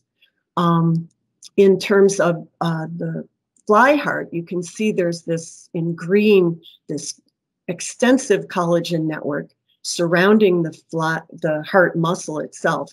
And it kind of gives the muscle a point of attachment that allows it to contract and exert force. In the case of the space-flown flies, we were predicting that we would see more fibrosis because it's a hallmark of disease. And in fact, we saw quite a bit less. You can, I hope, get the impression that there's a lot less of this connective tissue, this extracellular matrix collagen in this part of the heart than there is in the ground controls. And you can see here how the collagen interacts with the muscle fiber shown in red. And it's probably because the muscle fibers get disorganized that they start to lose their attachment to this important extracellular matrix.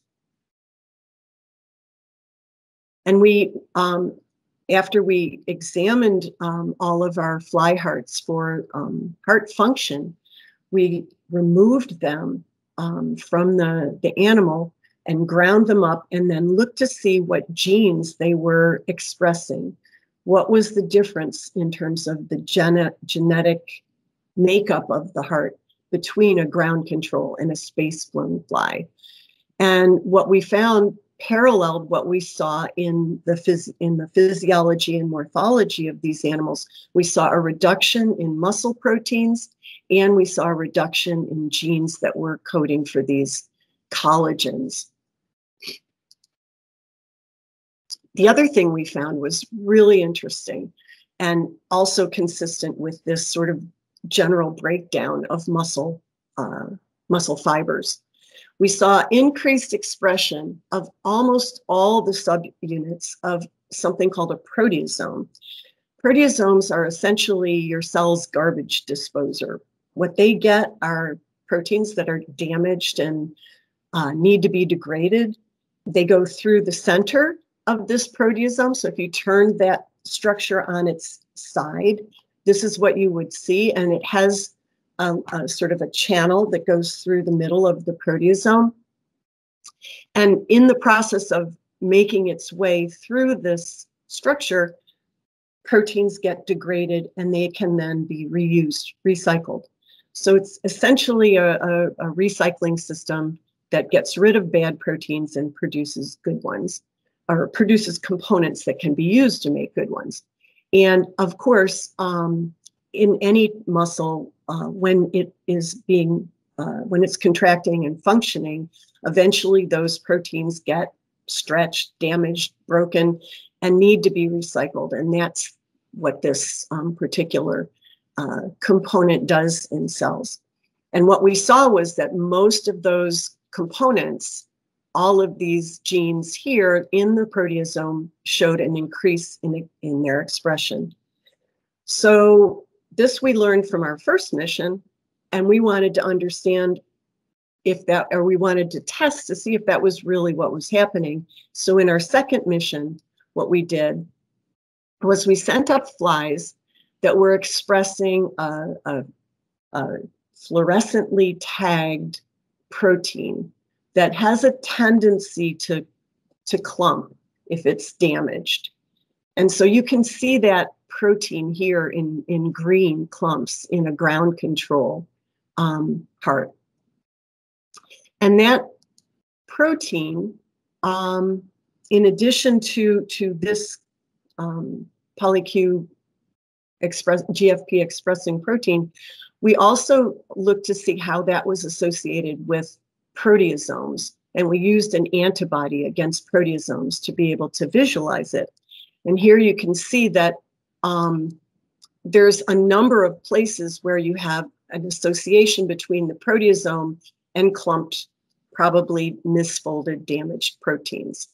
And so this is what we saw in the ground control. And we used this particular fly line to send up to the ISS to see what happens in microgravity.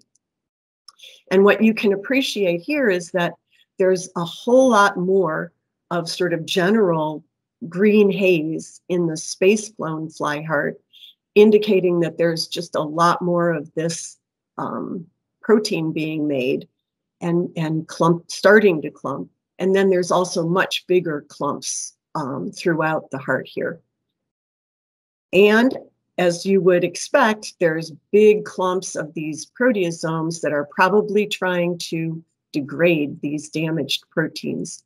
And you can certainly see that in the merge here, where you see both a proteasome aggregate and this misfolded protein aggregate. So the prediction that we had from our first study, we were able to confirm in our second study.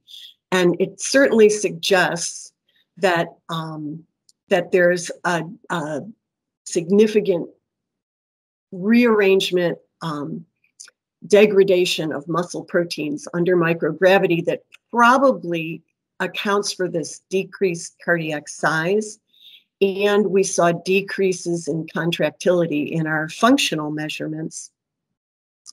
As I indicated before, we also saw this reduction in cardiac fibrosis, both morphologically as well as in our gene expression analysis. The loss of muscle protein was certainly reinforced by gene expression mRNA-seq analysis, and we saw defects in proteasomes. So all of these are giving us clues as to where we can potentially go in and target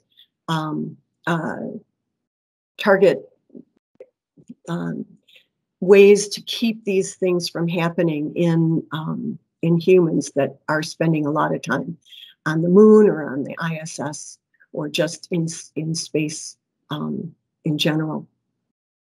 And this isn't just something that is relevant for space travel. It's also relevant for people on Earth because people who are confined to bed rest for extended periods of time, or infirm people or older people who don't have the ability to move around on their own, experience cardiac problems. They experience cardiomyopathies, and it's likely due to some of the same fundamental cellular mechanisms that we are studying when we look at what happens in space to these muscles.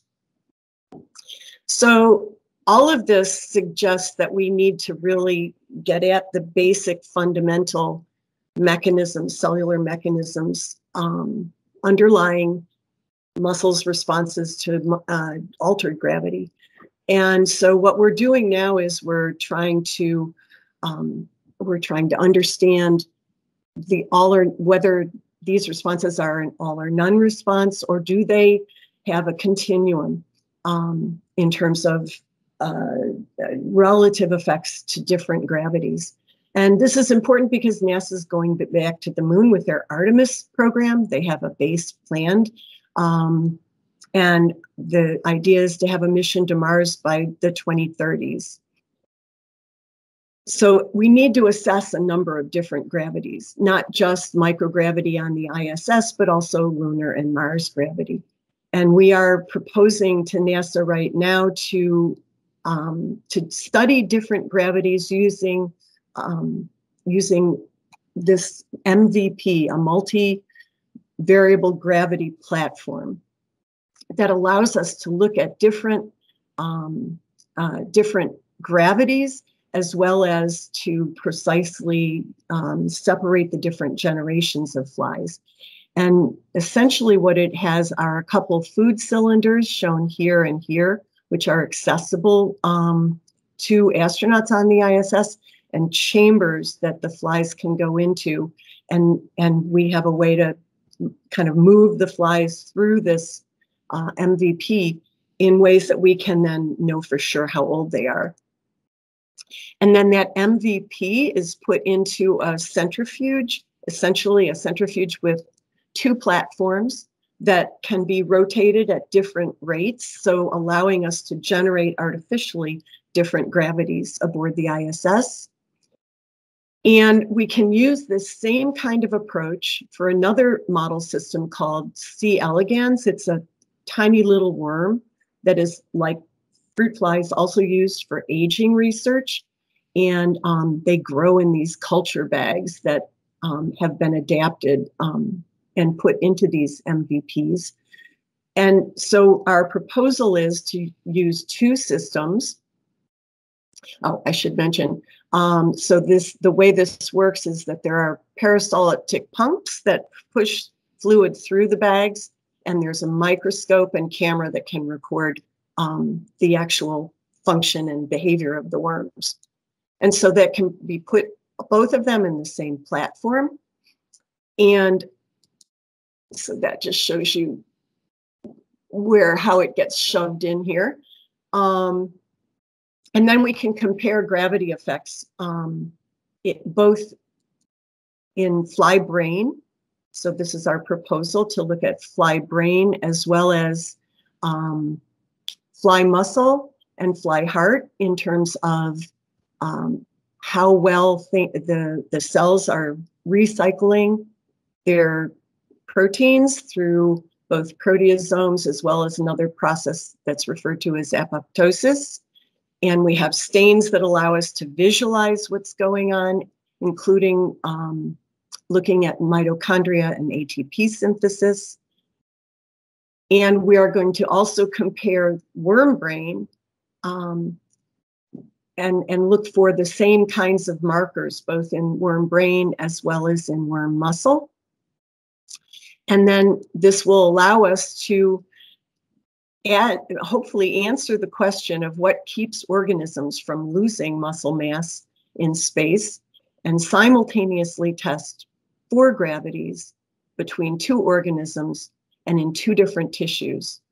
And that will hopefully allow us to, by comparing these 2 systems and multiple gravities, come up with the conserved fundamental components that are involved in maintaining muscle mass, both in microgravity, but in other altered gravities, as well as potentially with relevance to humans.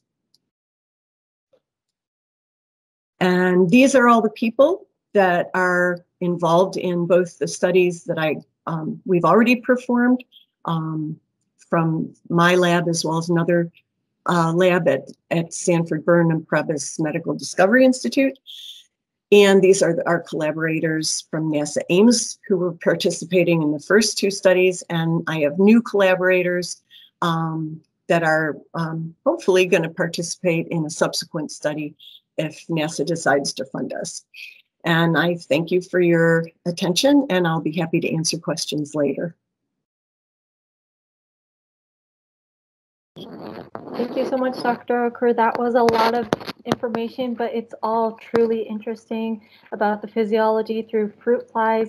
And to everyone, as my colleague Wenbin has been mentioning, the presentations are already on the website, so you can download it and take a look at it while you listen to the webinars. If you have any questions to Dr. Ocorr, make sure to put it in the chat because we will be answering the questions at the end. I see already a few really interesting questions, so yeah, we'll do that at the end. So thank you so much, Dr. Ocorr.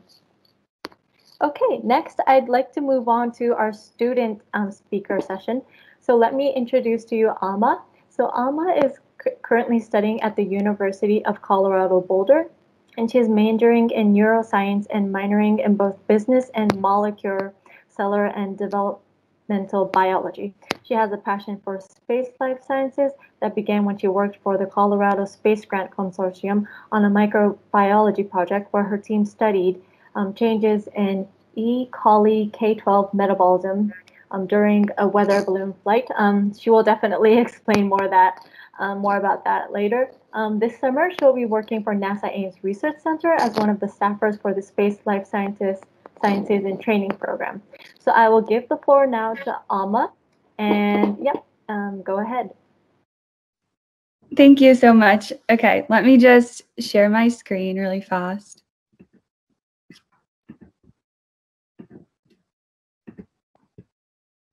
Can everyone see that? I don't know. Yeah, we see it perfectly. Okay, perfect.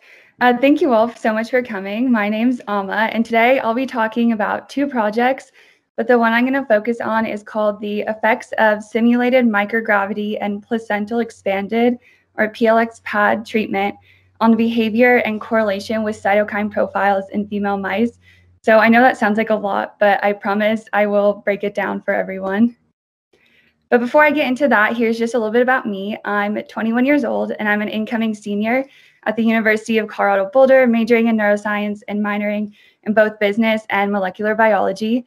So I have no engineering background, which means I had no clue I could even do space research until 2019, when I did a research project with Colorado Space Grant Consortium, where my team and I, and we're all up here, studied changes in E. coli K12 metabolism throughout a weather balloon flight. So this is our weather balloon, and this balloon just took our payload, which is this box right here, all the way up like about 108,000 feet, so pretty much to the edge of space.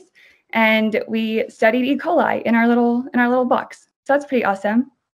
And then last summer, I interned for NASA Ames Space Life Sciences Training Program, where I worked on the projects that I'm going to talk about today.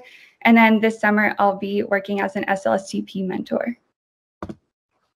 So now a little bit of background information on my project, which again is called the effects of simulated microgravity and PLX pad treatment on behavior and correlation with cytokine profiles in female mice. All right, so unfortunately, we cannot send every experiment that we want to into space. So to compensate for that, we've developed microgravity analogs, and these analogs are super, super useful, especially when we're using model systems like mice, which is what I use, because mice are, pretty big. They're not flies, like what Karen was using. So we developed hind limb unloading, one of the most popular microgravity analogs. And this photo on the left shows a mouse that's hilum unloaded. As you can see, that her tail is suspended by this chain and her back legs are lifted off the ground. So this is meant to mimic weightlessness and to simulate microgravity. And the mouse will remain like this for the duration of the experiment. So that's what we did. And this model is really useful because hilum unloading and spaceflight actually result in really similar negative physiological outcomes. And we are lacking a lot of behavioral HU studies. And if you remember from the title of my presentation, I do have a behavioral component to my project. So that's pretty unique that I get to contribute to the behavioral side of science as well. And now a little bit about the treatment that we use. So we use PLX stromal cells. And stromal cells are kind of like stem cells, but they derive into the connective tissue of any organ. And in our case, these stem cells were harvested from the maternal placenta. And PLX pad cells have a lot of therapeutic effects, and they're actually a very promising treatment that have been used in many clinical trials, as you can see here in this diagram on the right. They've also been used in a lot of physiology studies with HU. However, we are still lacking an understanding of the mechanism behind their effects. And this is actually the first study ever to implement PLX pad into a behavioral analysis. So that's pretty cool too. And then again, if you remember from the title of my project, you might have heard this word, cytokines. So for those of you who are unfamiliar with cytokines, cytokines are just small proteins released by many different cell types that are really important for cell signaling and immune system function. And very generally, they can be categorized as pro-inflammatory, meaning they induce inflammation, anti-inflammatory, meaning reduce inflammation, or they can participate in regulating activity of different immune cells. So that could be activating an immune cell or suppressing an immune cell. And I'll probably use, well, I definitely use this phrase a lot throughout this presentation, which is cytokine profile. And if you hear that, all that means is the different cytokines that are expressed in a tissue or organ, because there are so many kinds of cytokines. So that's just a very general way of saying that. So from previous hilum unloading and spaceflight studies, we've actually learned a decent amount. And if you follow this flow chart, what you may notice is that microgravity, stress from spaceflight, and hilum unloading result in very similar negative physiological outcomes, which is super awesome. That's why we have hilum unloading. Well, it's not awesome that they're negative, but it's good that microgravity, hilum unloading is a microgravity analog that can capture those physiological changes. So for example, they both result in muscle atrophy, which is just reduction of muscle mass, and also inflammation. Hilum unloading has also been shown to alter cytokine profiles and then increase anxiety and depressive-like behaviors. And then inflammation is also linked to anxiety and depressive-like behaviors. So hopefully from this flowchart, you can see how there are links between microgravity and spaceflight and HU and physiological changes, as well as behavioral changes. And we just want to keep connecting the two and really understanding which drives, like, does behavior drive the physiology changes and physiology and behavioral changes, and how that's all connected. So then from previous PLX studies, we have learned that PLX can actually mitigate a lot of the negative physiological consequences that are caused by HU. So for example, PLX has been used to treat muscle regeneration. And if you remember from the last slide, hilum unloading has actually been shown to cause muscle atrophy. So that's really good to know that PLX pad can treat that. And then when used in combination with hilum unloading, PLX pad has actually been able to normalize cytokine profiles. So what I mean by that is hilum unloading has changed the cytokine profiles. So either cytokines are upregulated or downregulated a lot in the HU mice, but then when used in combination with PLX pad, those cytokines are at more normalized levels. So with all that information in mind, and I know that was a lot, so hopefully people kept up with most of it, my study wanted to ask, how might PLX pad treatment affect behavior? And is there any correlation between behavior and these cytokine profiles? So again, making a behavioral and physiological link. So now into my methods. So for my experiment, we used female mice that were divided into 4 groups, which are shown in these graphics right here. They were normally loaded vehicle, normally loaded PLX pad, hind limb unloaded vehicle, and hind limb unloaded PLX pad. So just taking a step back for a second, when I say normally loaded, it's just a mouse that's in a normal cage. So unlike the HU mice over here that have their tails suspended, the normally loaded mice do not. And then you'll see that their injections right here, these syringes represent that. And the vehicle injections are just a control. So the mice were either injected with the PLX cells that were meant to induce a physiological effect, be therapeutic, be our treatment. And then the vehicle, on the other hand, isn't meant to do anything. It's just our control injection. So they were injected, they were either normally loaded or HU. And then at the end of the experiment, we did the behavioral analysis, which I will get into more in just a second. But pretty much I scored the videos of the mice and I looked for 12 behaviors. And then we also did the cytokine analysis, where we correlated different cytokines in the brain and plasma with behaviors seen in the mice. So like I said, for the behavioral analysis, I watched videos of the mice, and unfortunately, I cannot show any video clips, but hopefully this graphic down here maybe helps people get a better understanding of what was going on. So we had a video camera set up in front of all the mice's cages. So they were either, in their normal cage, the normally loaded mice, or in their HU cage with their tails suspended. And the camera recorded them for 24 hours straight, just, in their cage doing whatever they like to do in there. And that lasted for 24 hours. So we got content from the daytime and the nighttime and all of that. And then I went in, and from that 24 hours of footage, I chose 4 different videos, 2 from the daytime and 2 from the nighttime, and analyzed them to get a nice, well-rounded representation of the behavioral profile of these mice. So when I watched the videos, I would pull a video up on my computer screen, and then on another screen next to me, I'd have an Excel sheet to keep track of all the behaviors I was seeing. And I watched and I looked for the 12 behaviors on this slide, which can be categorized into active, inactive, and exploratory. So for example, say I started the video and between 0 and 10 seconds into the video, the mouse was eating. So I would take note of that, put that in my Excel sheet. I did that for all the videos, all of the mice, and then eventually graphed all of these behaviors, which brings me to my results. And I'm not going to show all the results for time's sake. I'm just going to highlight the 2 most important behavioral results and then the cytokine results.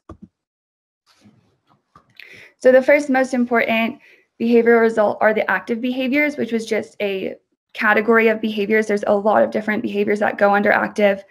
And I know graphs can be overwhelming, especially if they're not your own. So don't worry if you don't understand it completely. The main takeaway from this graph is that during the nighttime, all of the vehicle mice, so remember the mice that did not get our treatment injection of PLX, they just got the control, they had significantly higher percentage of active behaviors in the dark cycle, so the nighttime, compared to the light cycle.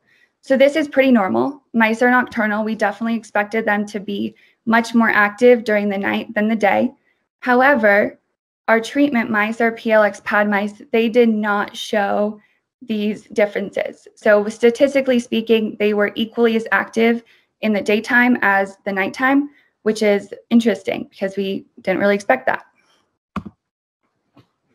And then the next behavioral result is our involuntary movement result, or sleep twitches. So I think people know what I mean by sleep twitches. I'm pretty sure we've all experienced them before.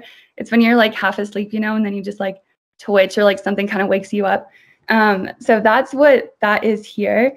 And again, I know the graph probably looks a little bit overwhelming, but the most important result here is that the mice that were hind limb unloaded, so not in a normal cage, their tails were suspended, are microgravity analog mice, they had significantly more sleep twitching than the mice that were not hind limb unloaded. So microgravity meant more sleep twitches.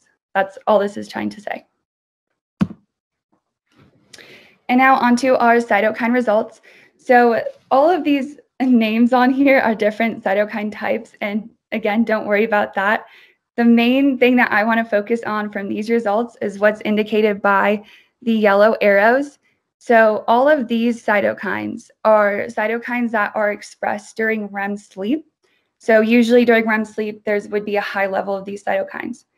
And what we found is that the mice that exhibited more involuntary movements, so again, those sleep twitches, actually expressed less of these cytokines. So with the increase in voluntary movement, there was a decrease in the REM sleep cytokines, so a nice negative correlation there. And yeah, that's really all you need to know from this slide. So what can we conclude from all of this? Because I know that was a lot, so let me summarize. The first thing is that PLX-PAD may alter circadian patterns or sleep patterns in mice.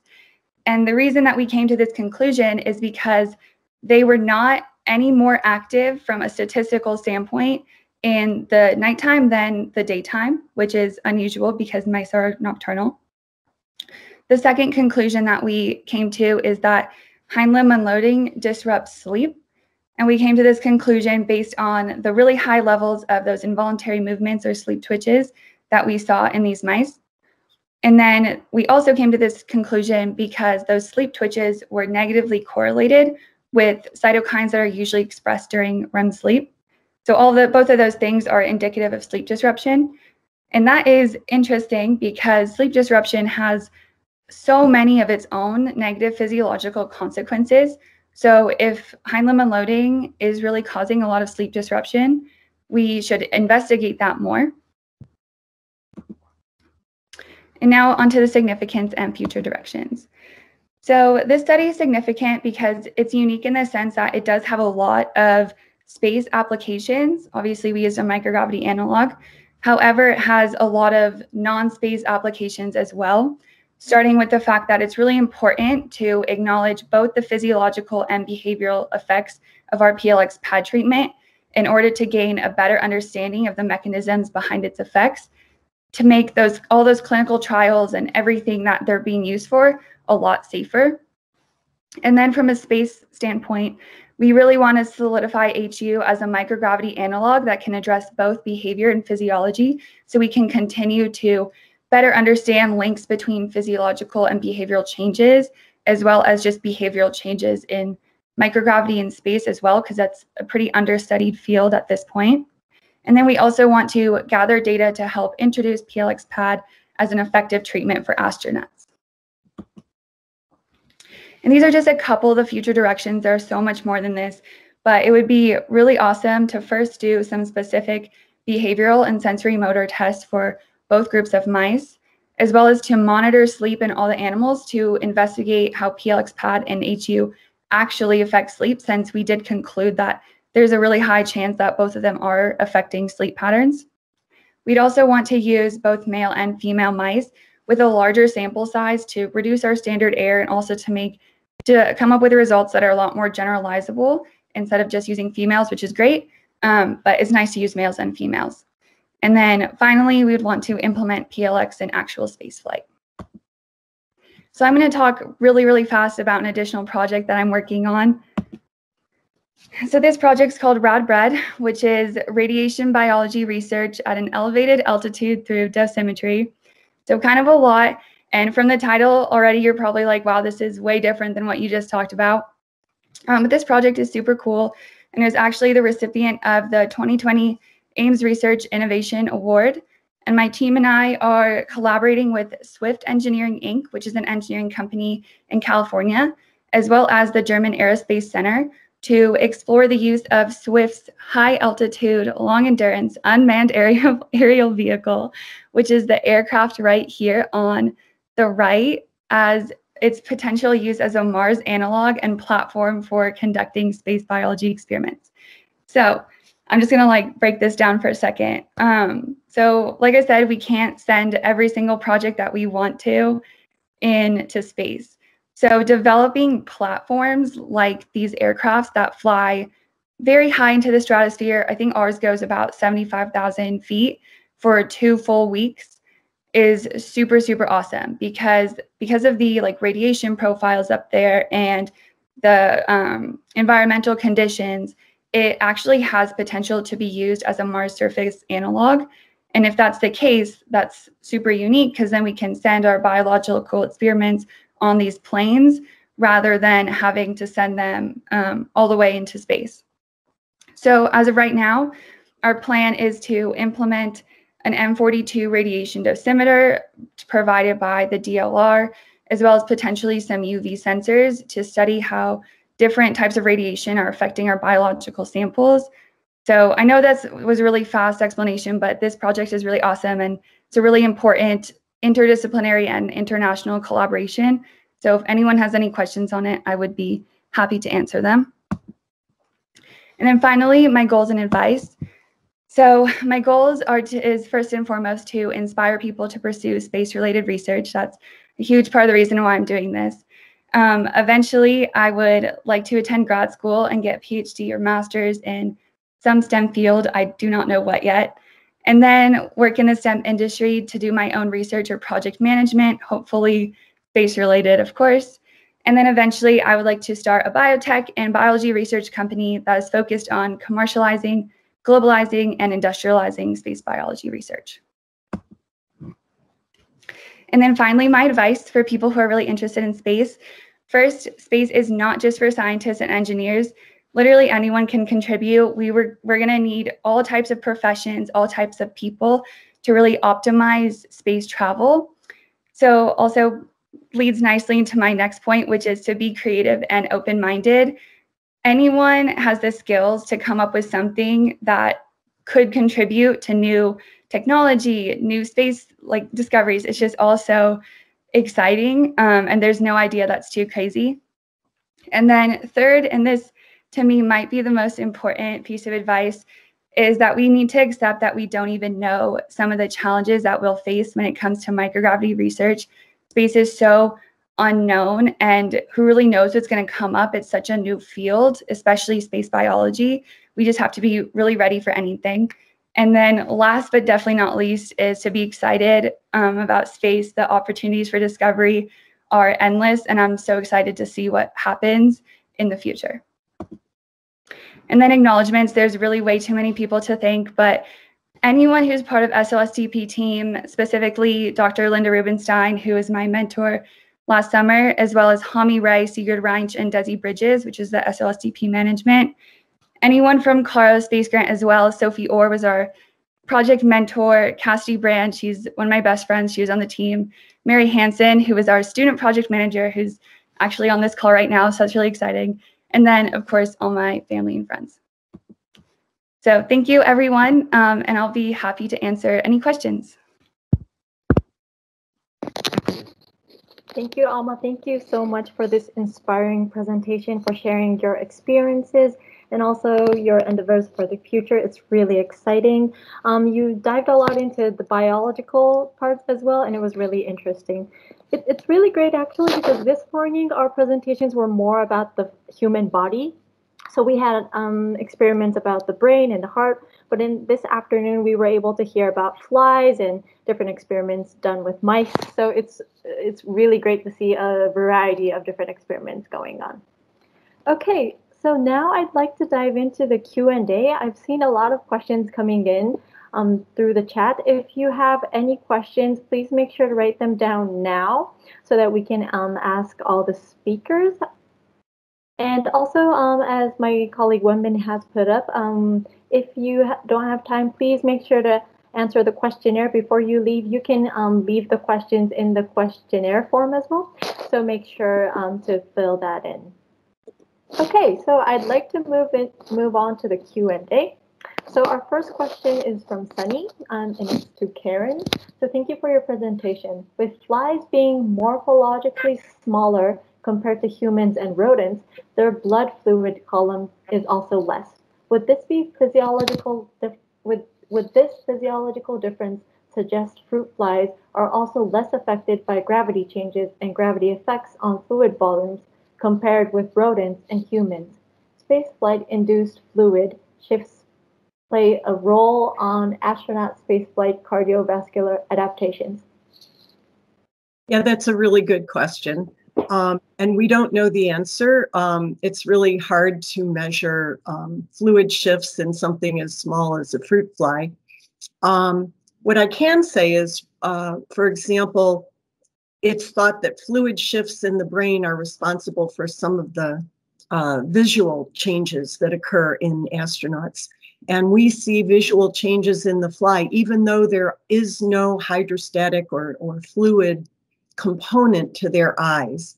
So I think, despite the fact that we don't have in the fly probably the same kind of fluid dynamics, I think we probably do have some of the very same basic cellular processes going on. And I think that's what we need to understand first. And then maybe there's another overlay of that's presented by fluid shifts, but I think the basic cellular mechanisms are still there, and the fly can tell us something about them. Perfect. Thank you very much. The next question is actually from Alma to Karen. So, do you think that the results would be similar if other highly organized fibers, like microtubules, were studied? If so, what would be the implications for that?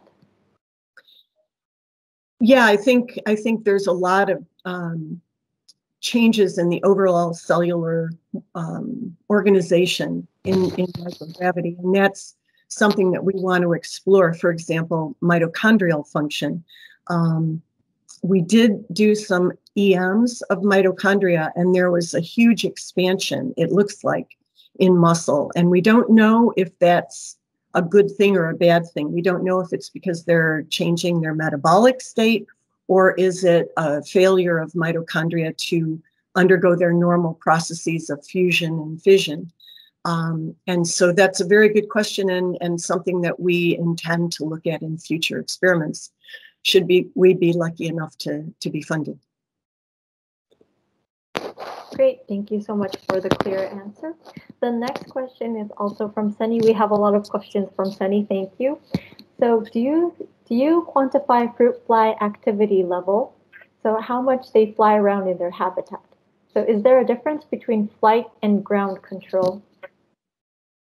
Yeah, so that's also a really interesting question. And that new multivariable platform module that I showed has a camera and it has activity areas which will allow us to answer that question. I think that it has been studied preliminarily in the test of the MVP, the original tests of the MVP. And I believe that there's a reduction in activity that you would expect. But we would like to be able to get more information. And so one of the projects that's been under development is trying to get a 3D representation of how the flies are moving around this activity chamber from a single camera viewpoint, using mirrors and all that sort of thing. And we'll be able to better answer that in the future. But I can tell you that when they come back, there are clear differences. We do climbing assays and flight assays on the flies that come back. And they have very interesting movement behaviors in 1G after being all their lives on the ISS. They will climb initially just like a regular ground control fly, but then they freeze and they literally don't move again for minutes and minutes. And I believe this is probably in part due to changes in the metabolism in their muscles. And that probably is also translated to the ISS itself and probably underlies changes in movement behavior. Thank you. The next question is, have you studied direct radiation effects on fruit flies? Yeah, so on the ISS, it's still within the magnetosphere of the Earth, and so the radiation effects experienced there are relatively limited. They're there, but they're not huge. Probably a good thing for astronauts. But we had tried to use the Russian space agency has these big, they're kind of like a balloon, but they go much higher into the atmosphere or into space than the ISS. And so we had hoped at one point to be able to use that as a way to look at the direct effects of radiation, but we haven't been able to manage that experiment yet. But that would be a really good way to look at the direct effects of radiation, which are going to be significant for anyone or anything going to the moon. Thank you. Perfect. The next question is going to Alma. So when you mention stress from spaceflight, which stressors are you referring to? So psychological isolation stress, physiological stress like cortisol-related pathways, or environmental stress like radiation? Definitely a good question. And I know that it was pretty broad on my presentation, but we are mostly focused on psychological and isolation stress. I definitely recommend looking at the supplementary slides in my presentation if you want to get into more of the background. But all of our mice, both the HU mice and the normally loaded mice, were single housed because we really wanted to capture that isolation aspect. So ours was kind of like a worst case scenario of spaceflight stressor in terms of like psychological and behavioral. They were all HU'd, single house, very isolated. So yeah, I hope that answers your question. Great. The next question is, which behaviors were included in the active behavior measurement? So all of the behaviors you have listed on the slide prior to the active behavior data slide. Yeah, so active behaviors, I think there were like 7 or 8 of them. And they included anything from eating, climbing, drinking, burrowing in the nest, self-grooming, just like walking around. So all of those were active behaviors. And again, I didn't show all the results for the time's sake, but we did make those types of graphs for literally every single behavior. And I don't even think all of those are in the supplementary slides, but there were significant differences in individual behaviors as well between the day and the nighttime. So, yeah. Great, thank you. The next question is also to you, which is, do I understand correctly that this research outcome is solely based on a 24-hour observation of behaviors categorized fairly subjectively? Okay, so again, I'd say definitely recommend looking at my supplementary slides if you see the timeline. So before any behavioral data was even gathered, the mice were hind limb unloaded or in their normal cage for a full 30 days. So they were, it was a pretty long time before we actually did any behavioral analysis.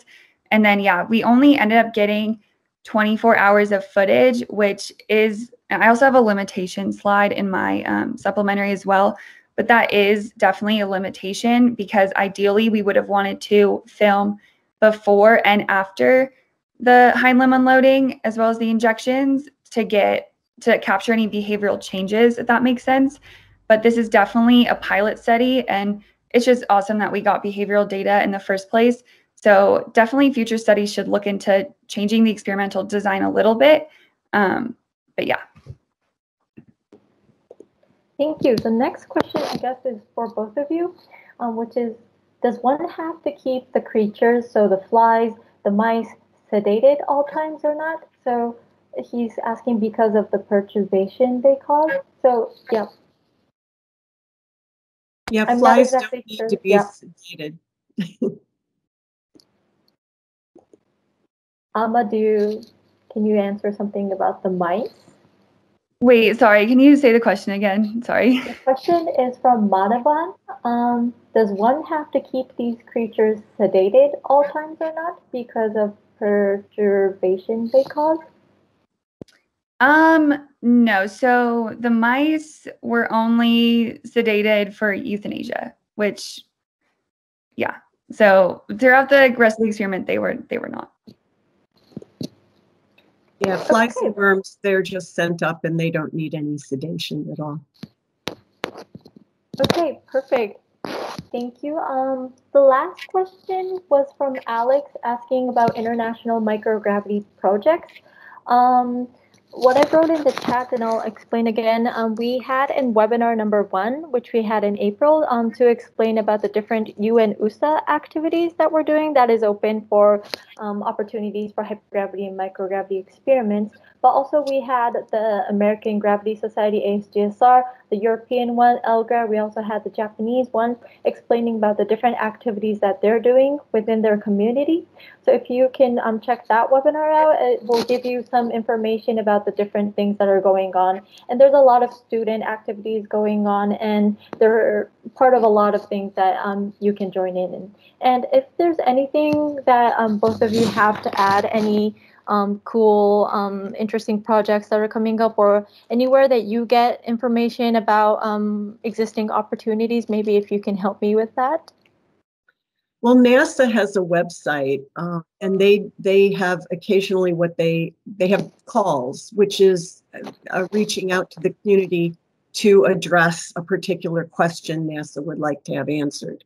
And it's available to anyone, any researcher at an institution to go and apply for these grant monies in order to study different aspects of spaceflight. But there's also a lot of student opportunities, and I think many of those are listed on the NASA websites. But I'm a member of I'm on the board of the ASGSR, and we have a very active student group. So that's another venue, as you mentioned, that people can check out, at least in the United States. But then there's JAXA and ELGRA in Europe. So there's plenty of information on those individual websites. Yeah, and just to add to that, I don't know how many students are on the call, but there's an ASGSR talk on May 22nd that is about careers in space biology and space-related research that's open to all students. So if anyone's interested in looking into that, that's coming up soon. Thank you. Yep, that's perfect, because in the first webinar we had members from ASGSR and ELGRA talking about the different conferences they have, and it's relatively open to the public. I know CELGRA, the student body of ELGRA, is doing a lot of interesting webinar series where you can get educational content as well. And this series is trying to become one of them by providing a lot of theoretical knowledge in the different scientific fields. So yeah, if you follow us through the whole webinar series, I think you'll get a pretty good overview of what you can do in hypergravity and microgravity. But we'll try to keep putting on interesting information that can help you get more information about the different opportunities and different educational websites or something. So definitely we will try to put more information on our website. Okay, I think I've gone through all the questions. So thank you so much, Dr. Karen Ocorr and Alma Luthens, for this presentation. It was very interesting, and it was really great to see the different things that we can do in physiology. So thank you both. Before we leave, thank you. Before we leave, I'd like to mention that next week, from the same time, we will have another webinar about pharmacology. So please make sure to check this one out as well. If you're here, it means you don't have to register, so please don't register. I will send you out the link, but the thing is, the link is the same. So you can use the same one that you used today. Also, please make sure to answer our questionnaire before you leave. We would really like to hear your feedback, and we really like to provide you better webinars. So please, you can be brutal with us, and please send in your comments. And if you have any questions, also please send in that as well. And lastly, if we have any more updates, we will put it up on the website. Of course, we will put the recordings of this webinar on our website as well as soon as we can. So please make sure to check that out, and also send out the information to any of your friends, colleagues, students, anyone who missed out on today's webinar but still have time afterwards. So, okay, I really appreciate all of your engagement in the chat, for the speakers, for the amazing presentations and answering our questions. So thank you so much all. I hope you have a nice day wherever you are, and everyone take care, and I'll see you next week. Bye. Thank you. Thank you.